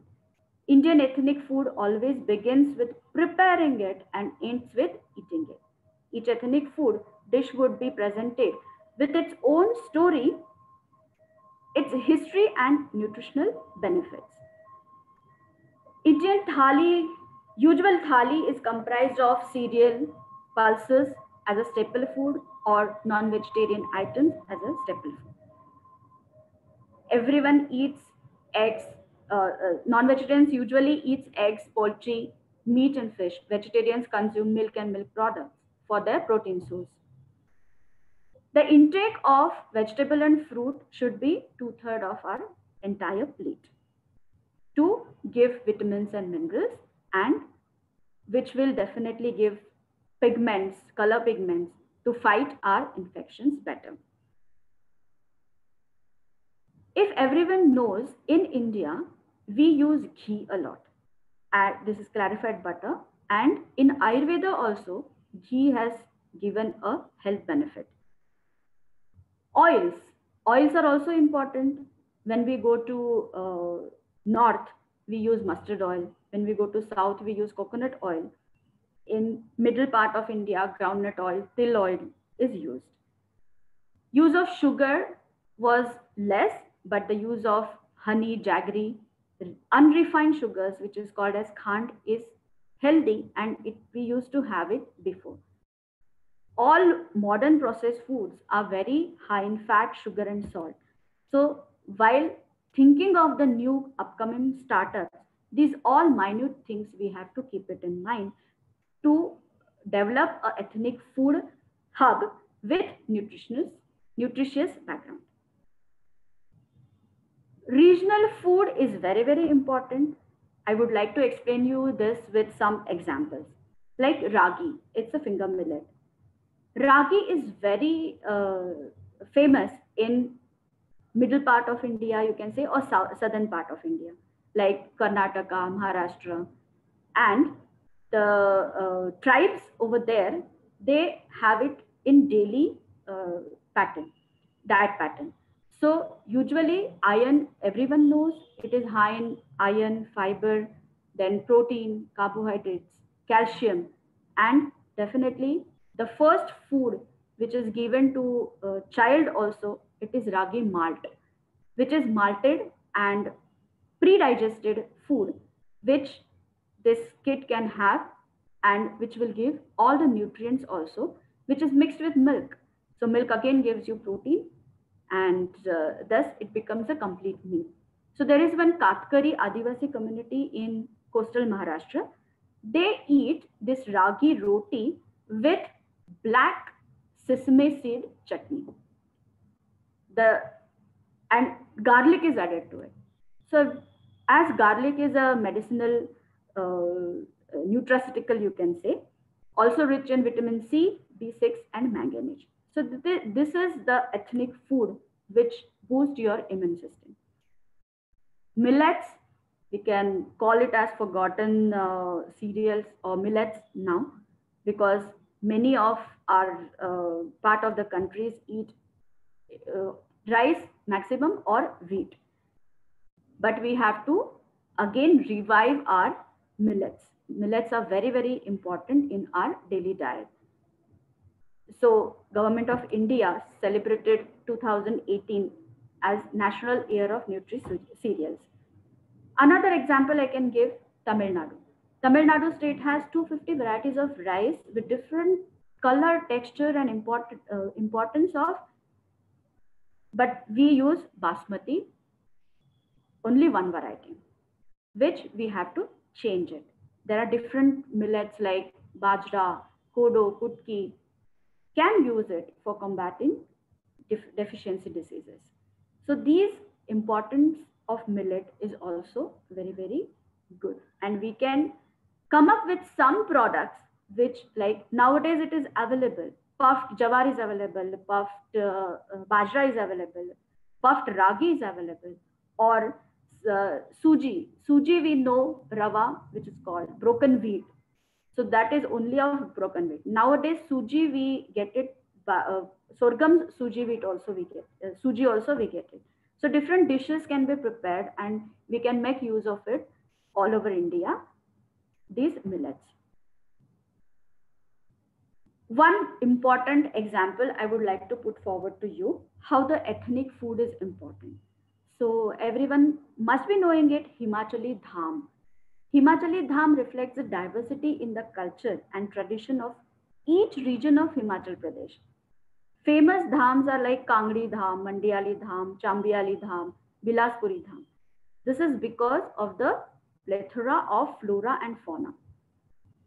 The recipe, when we go one by one, you will understand the importance of nutritious food and its association with your health. So basically, this dham preparation starts previous day. The main ingredient of the dham is mustard oil, spices, curd, and this is mixed together. And what happens when you're mixing this curd with spices and mustard oil, this becomes easy for the digestion, which improves the gut bacteria and works as a probiotic. So we don't have to take any medicine or any nutraceutical as a probiotic. This is the natural thing which we are getting it. Usually dham is devoid of garlic and onion and tomatoes. The typical menu, it's a course menu, we can say. It starts with rice. The main dish of dham is moong dal, green gram, rajma, and chole or chole, which is known as madra. Gravy with khoya and dahi in ghee. Again, there is a complementing. So cereal, pulse, and milk and milk product is mixed together, which improves protein quality and ultimately the absorption also. Thus, it becomes a good quality, absorbs well, and digests well in your body. This is followed by the dish cooked by a mixture of three dals, moong, urad, and masoor, called mash. This combination of complementary nutritional elements can be found in the 1000-year-old Aryan literature, and it was consumed by then also. The dal is made up by dhuni technique, wherein the mustard oil is poured on a piece of coal, burning coal, and it is placed in the dal and covered for some time, which gives you the smoky flavor. As we all know, our Indian diets are made up of 6 tastes, that is bitter, sour, sweet, pungent. So these all tastes we can see in this one dham itself. Likewise, we will have different dishes all over India. We have to study them. We have to understand its nutritional significance and how to incorporate as a ethnic food in coming years. The dham ends with the meetha bhat, which is again, or mithe, made up of bundi and sweet rice. Dishes in Kangri dham are devoid of artificial colors and are perfect blends of oils and spices essential for healthy body. When we talk about spices, each and every Indian kitchen has spice box. And that spice box, little small amount of spice also when we use, it has a strong medicinal value. So this dham menu is also served in Vedic manner and on the pattal, that is leaf. So again, we are connected to the nature. So this is one example I would like to tell you about how ethnic food is associated with our nutrition and ultimately the health. Use of wild vegetables. We have strong biodiversity and variety of wild vegetables are available. These wild vegetables are literally powerhouse of micronutrients, essential vitamins and minerals, phytonutrients, antioxidants, dietary fibers. The diverse range is from curry leaves to colocasia leaves. When we incorporate these treasure vegetables in our diet, it makes so healthy and gives us ability to fight infections and inflammations. In Nandurbar district in Maharashtra state, Vana Bhaji Utsav, that is wild vegetable Utsav, is celebrated every year to pass on this traditional wisdom to the next generations. Some of the vegetables can be seen only in the monsoon season. So people definitely make use of them and have it for the health benefits. In other parts of country also, we can see these kind of important festivals, sir already mentioned, and this helps us to know our culture also and keep up with the traditions also. Rajasthan use a lot of dried vegetables. Rajasthan is desert, and in that desert, very few months they get fresh vegetables. But they usually dry all these vegetables, keep it for the coming year, and use it on a daily basis. We always hear a proverb, an apple a day keeps the doctor away. But this should not be the case in India. Apple, let it be in Himachal Pradesh. Mangoes, let it be in Uttar Pradesh, Maharashtra, other places. Last year we went to Nagaland and I really relished on pineapple over there.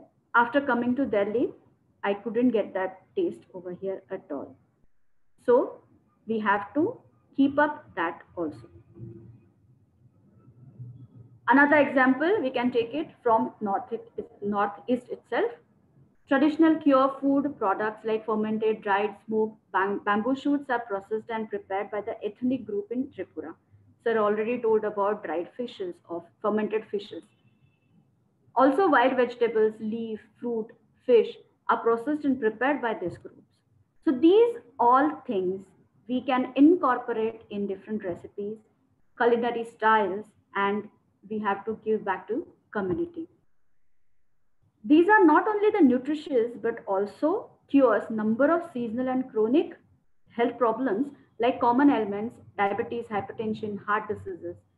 Fermentation process makes food digestible and absorbable in good microbial flora.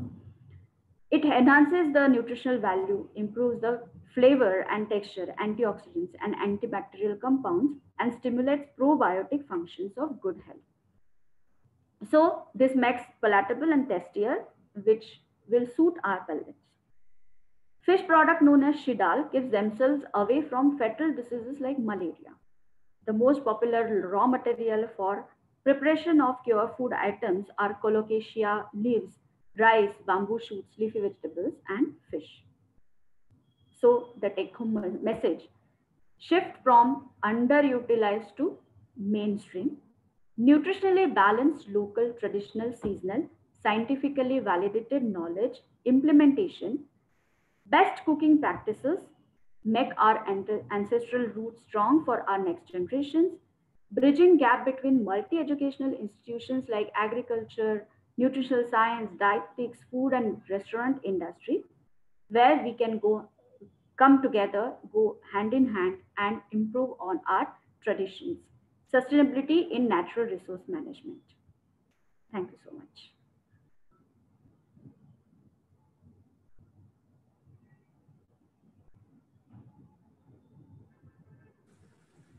Yeah, madam, thank you so much for highlighting, importance of, since you are a nutritionist and highlighting importance of vitamins and mineral.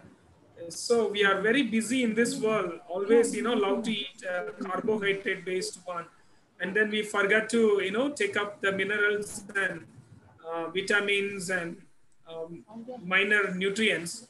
So it is so essential for our immune system. You have rightly said that importance of vitamins and minerals and their role in the immune system and body built up and many other things. This ethnic food, many of even young children also, I could observe, they love to eat the tasty food.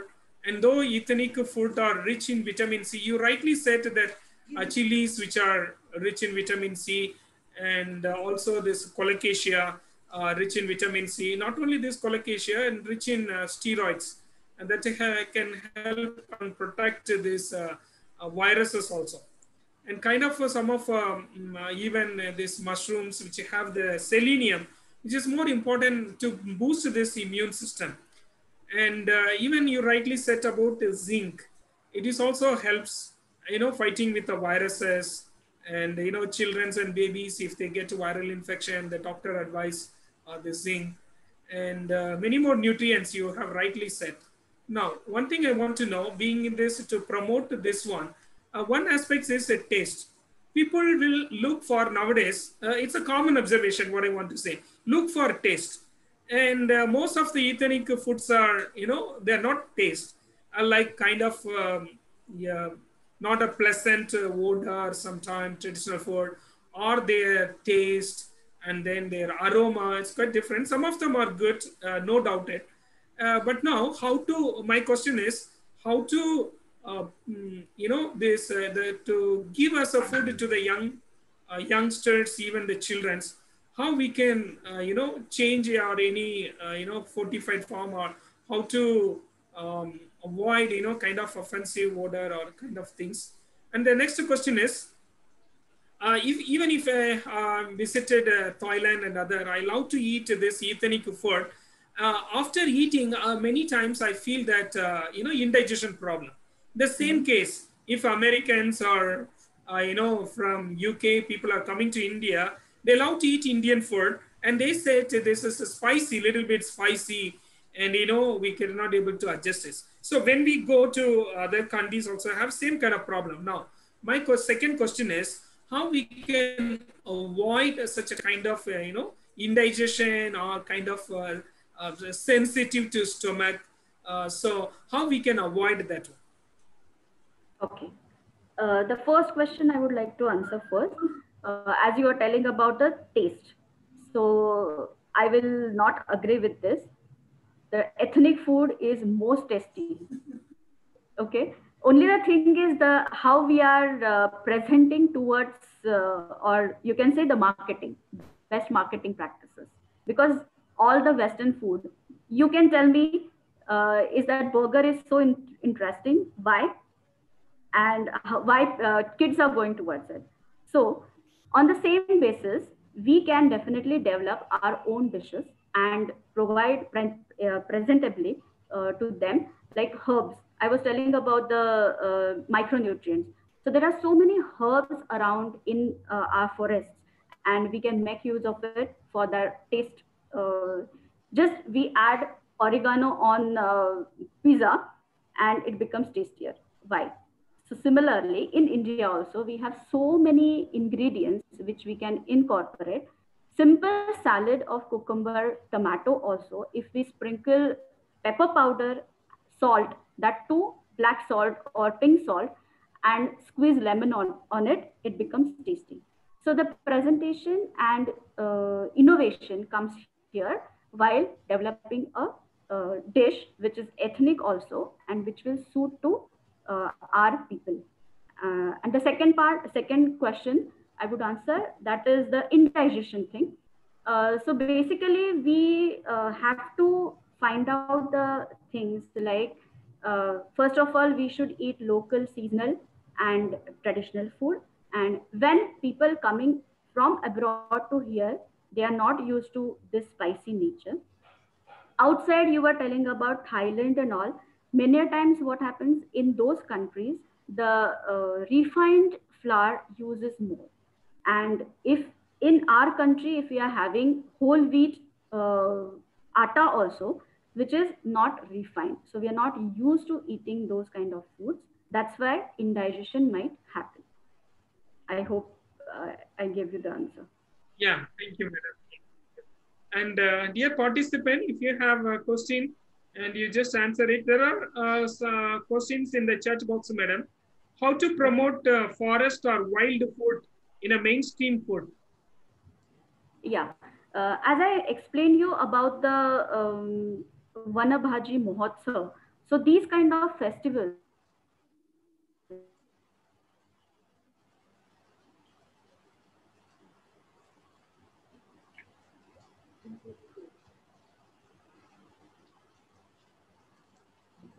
No, from his side. we can promote. I remember one conference on the subject of, so we all know India is, so for that purpose, you rightly said voted. And for this, in Gujarat also, I know there are some communities and NGOs, they are working, they do the processions village to village, and they promote these wild forest foods, and they make, like, for example, mahua flour, fruit, everything. They add it in normal preparations, like they made muthia out of it, they make khakra out of it, they make different theplas out of it, or these kind of food items which are in daily diet platter. They add these forest foods and sell them. So this is also one way to improve on our strategies.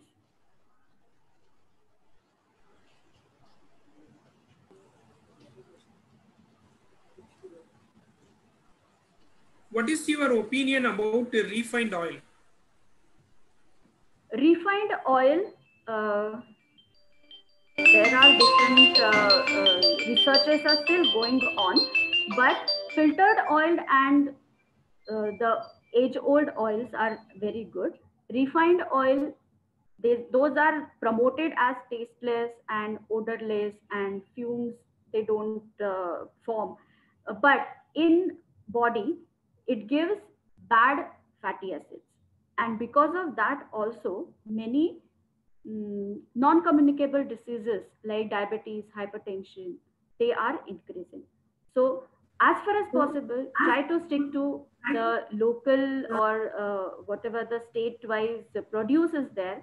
As I told you, like usually it used to be 4 major oils we use, like groundnut oil, mustard oil, then til oil, sesame oil, and coconut oil in India, and of course ghee. And these are the best for our health purposes. Madam, the next question is, ma'am, per day, how much nutrient are we require by a person, and which is the best oil for our health? Yeah. So oil, I already told, this 4 oil plus ghee is best. And per day nutrient requirement, person to person, it differs. And it depends on your age, which gender you are, what physical activity you do daily, and what is your body composition, like whether it is fat percentage is more or your muscle mass is more, or this will depend on the, so requirement changes person to person, and there are calculations for each and every person according to their height and weight. So it will be really good if you can get it done from the professional. The next question is, compressed oil, should we use it or not? And how tree bone oil can be utilized for food grade purpose? Compressed oils, that is filtered oils, they basically they retain the process in compressing oil seeds, they retain the essential ingredients or nutrients in that particular seed, oil seed, so they will be healthier. And tree bone oil, frankly speaking, I'm not aware of this, so I would like to go back and study what it is. What are the vegetables which are underrated or ignored but have a high nutritive value to fight against malnutrition? Okay. Simplest thing is niger seeds or ulsi if you know, ulsi seeds. Those when you grow at home also, and the greens of that are very, very useful. And other few vegetables are very short duration, like only for the monsoon season. So these vegetables are also very nutritious, and if we can incorporate them in our daily soups or salads, that will also give you, like methi also. Methi, in fact, it is seasonal green leafy vegetables, but it is dried and kept also, which North Indians usually use it for their preparations. In curries, in parathas, they add. So these kind of dried vegetables also we can use a lot. So whichever vegetable is available in that particular state can be dried. Nowadays, you're getting just premixes for the vegetables, which are dried, added spices into it. You just have to add boiled water to it and make that vegetable. So like colocasia leaf vegetables also. In South India, colocasia leaf vegetable is very nutritious and made, but all other part it is not available. Like because of migrating, many state people are staying in different states, and they feel that like my own state food, I must get it. So these will be the things where you can come into picture for the new startups and produce dried vegetables also, and market them and sell them for the benefits. Madam, that another question is slightly related to nutritional. Like why nowadays young people are getting gray hair? Yeah. I think more bother is. Yeah. Gray hair I'm also having, so you can see. So basically there are many things. Not only the diet pattern has changed, the lifestyle has changed. In cities, lifestyle has become very fast, and another main issue is pollution. By increasing pollution, gray hairs are also, you can see it. And the agricultural produce also, we have become very monoculture. Like we don't use tradition. That is the main purpose, I think, for the webinar should be like ethnic food with variety. If we incorporate in our daily lives, be it in village, be it in semi urban areas or urban areas, it is very important to see our diet pattern and work on it daily, because children also, uh, they are more exposed to junk food, and junk food is high in sugar, salt, oil. Now government is again, or dietitians again, working on it to reduce the manufacturing process itself, the presence of salt, sugar and oil. So high fat, high salt, high oil, uh, high fat, high sugar produces are to be banned in schools also. And these steps are taking care, and I hope in coming generations these will change, because kids are like they are seeing the advertisements daily, the media exposure is more, and they are going into wrong food habits. That is also one important reason. Madam, can I add a few points in this? The question was asked by, I think, curious about the gray hair. So I want to add a few points here. Though they eat a lot of nutrition, but then absorption is the main problem. Yeah, yeah. So it's happening nowadays. Young children always, hurry burry. They should sit and then, calmly. Nowadays, children are watching TV and eating. Mothers are forcefully eating. Even adults also, kind of entertainment. Watching TV and eating. Number one. Number two, because of that, your absorption process is affecting. Number two, even if you take the nutritional, it is not mobilizing into your body until unless you have a specific requirement.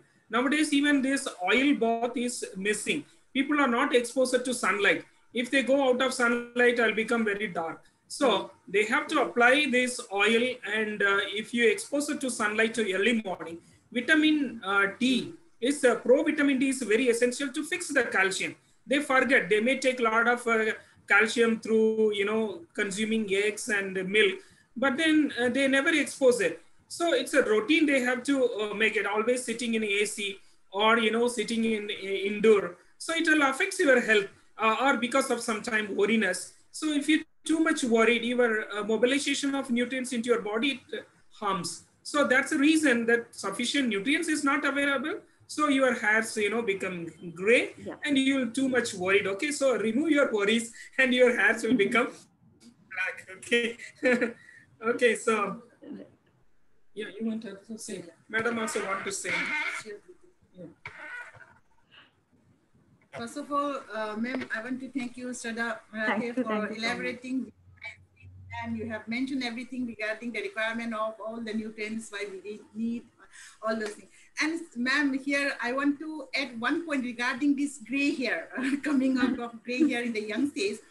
I want to share our experience. I'm also having a lot of gray hair.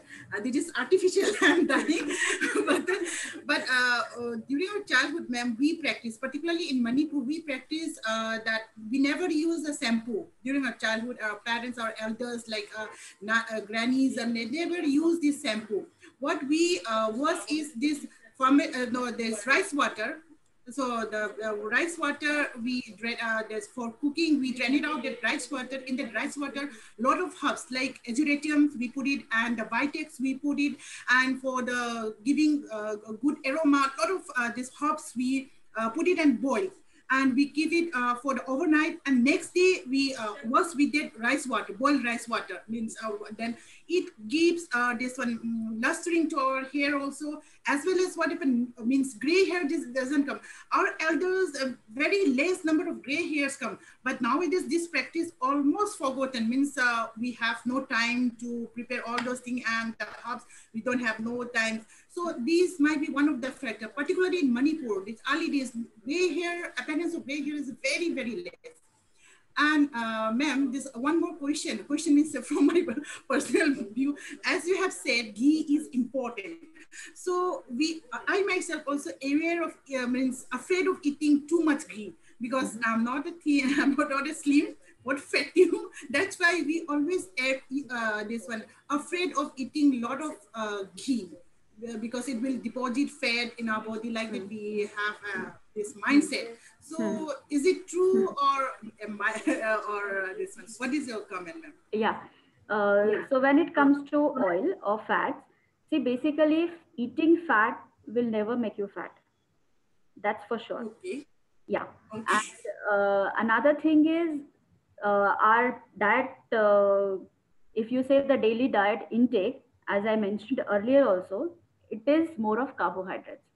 And in body, what happens? Carbohydrates gets converted into fat layers because they are excess in our body.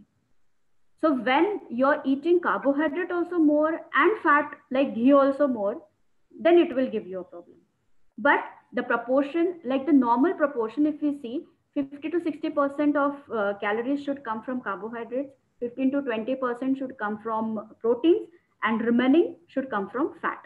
So that fat is basically invisible and visible. So invisible also with, if you're a non-veg vegetarian, many non-veg food are high in, rich in fat.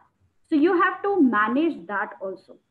So when you are having high carbohydrate diet plus increasing your ghee, it will put on weight. But if you are minimizing your carbohydrate intake and having good quality fat, that is also very important, like ghee and 4 oils which I mentioned, which is age-old oils we are having in India. So this refined oils, they have come after like rice bran oil, soya bean oil, then sunflower oil.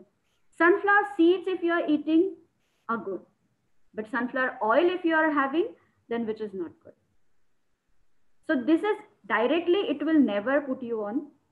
But indirectly, if you are a combination, your combination is not happening well, then it will put on your weight. So you have to be careful on this basis. Okay, thank you, ma'am.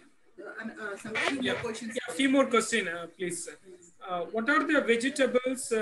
Oh, that is you have answered. How much can we access the approximate amount of nutrient and micronutrient in one Indian common thali? Regional thalis will give you your entire requirements. It will fulfill your entire requirements. But if you stick to it, for this, I will like to give one example. Nowadays, what is happening in restaurants, you're getting thalis, but those are unlimited thalis. And if we see the traditional thali, each and every item given to that thali, there is some quantity mentioned in it. If you are exceeding the quantity, which will give you in, you will land up in trouble. So all traditional thalis with that required amount of each and every ingredient is very, very important. So like I can give you, I'm a Maharashtrian. So in Maharashtra, whenever festival food is there, we prepare a Maharashtrian thali, and there is a system of laying out that thali also. And in that, if we see the semai kheer, the quantity is only 1 teaspoon. And now what will happen? If you like it, you keep on having katoris on katoris. So these things, the quantity, quality is very important when you are placing up a thali in any state. So state-wise thalis, now you get that Bahubali thali also. So Bahubali thali is like thalis in bigger size and given, and 2-3 people eat together, you don't know how much you're eating. So those things we have to avoid. Madam, one more question. This how tree bone oil can be utilized. That tree bone oil he has mentioned here. This like mahua seed oil, sal seed oil, chirwar oil. How much we can take it? And with that, I will also ask one question, madam. So how much we can take that one? And another question from my side, like this castor oil, will they have any side effect? Like for a children, you know, for stomach cleanup, they give this castor oil. So will they have any side effect? It will not have any side effect. But again, these kind of foods, it's like a isabgol, psyllium husk. If you have a habit of taking isabgol, it makes your body get used to it. So it becomes a habituate and you tend to have more and more daily. So as a medicinal value, if you are using it, it will never harm. But it should not be like every week you are feeding or every day you are feeding your child castor oil for good bowel movements. This we should not practice it at all. So this one, how much we can take, madam? This tree bone oil like mahua seed oil, salt seed oil, chirwar oil, forest tree seed also for biodiesel purpose. So this question is, these are the tree seed oil. So the question is, can be utilized for food grade purpose? I think I have to go back to, I have not researched on these kind of oils yet, but I know the flaxseed oil. Flaxseed oil is very common and it is antioxidant, anti-inflammatory. Then flax seeds are also used in daily diet for reducing cholesterol, maintaining your blood glucose level. So flaxseed oil, I can tell like there are therapeutic uses also. So likewise, if these oils are having therapeutic uses, then therapeutic doses, we have to maintain it. Ma'am, for diabetic patients, which vegetable and fruits are recommended in this season? For diabetic patients, all fruits and vegetables are okay, but the quantity matters and it will depend what is their current sugar level, on which medications they are on, so that all will have to take care of it. Otherwise, there is nothing like no for anything for diabetics. Yeah, that another question is, eating rice in South India is energistic and not in North Indian. As a South Indian, so I think he was asking about more about this food. Okay, rice. See what happens again. The local, seasonal, traditional is best in that part of the country, and South Indians are used to eating rice. But when you come to North India and you are trying to eat the local brand, then it will. I hope it will not give you a problem. But nowadays, the refined products are available, and we tend to eat these refined foods more, which lack fiber in it, which lack essential nutrient in it, and which might give you a problem. Madam, next question is, which cooking oil can be used at high heat? You know, Yeah. High heat, and yeah. Okay, so according to heat stability, the best cooking medium is ghee. Then second could be mustard oil. Then coconut oil. In coconut oil also you can fry foods. But till oil and groundnut oil, it is difficult for cooking. Madam, please comment on heart and cholesterol person's diet. They're asking diet for. See, cholesterol, again, it is very important. What is the lifestyle of that person? What is the age? What is height, weight, current weight? What medications that person is on?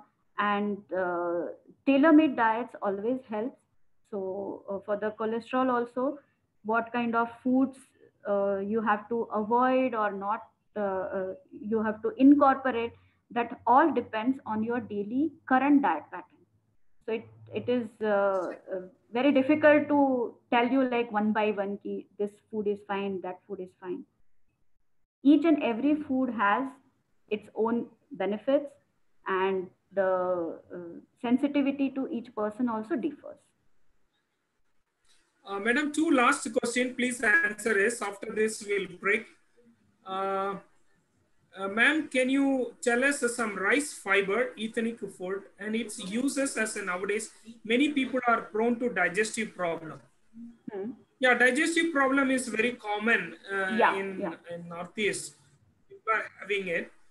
So some rich fiber ethnic food. Digestive problems is, see, fiber, there are two kind of fibers. One is soluble and insoluble. So pectin is soluble fiber. So if you incorporate more of pectin foods in your diet, then it will give you a benefit. And fermented food, actually fermented food are probiotics. You must be hearing about prebiotic and probiotic nowadays. People go for pills for it, but our traditional diets have fermented foods like simple pickles. Pickles are also very good probiotics. They improve on your gut bacteria. Like curd. Curd is a very good source of probiotics, and it improves your gut bacteria and so the digestion problems. So a lot of questions are there. Due to time constraints, I will skip those, and I will email to you if you Sure. email to them back. So please share your email, madam. Can you type it in the chat? Yeah, I will. We will share it even for the student, all the participant. All the participant you can ask. The last question also, I would like to read it. Dr. Tenisa, she was asking about, ma'am, can you tell me how much carbohydrate, protein, fat per day is required for healthy body? Okay, first of all, you will have to understand what is your total energy requirement. On that basis, the carbohydrate should be 50 to 60%, then protein should be 15 to 20%, and 10 to 15% of your fat. But fat, keep it in mind, it is invisible and visible because many are products which have invisible fat in it.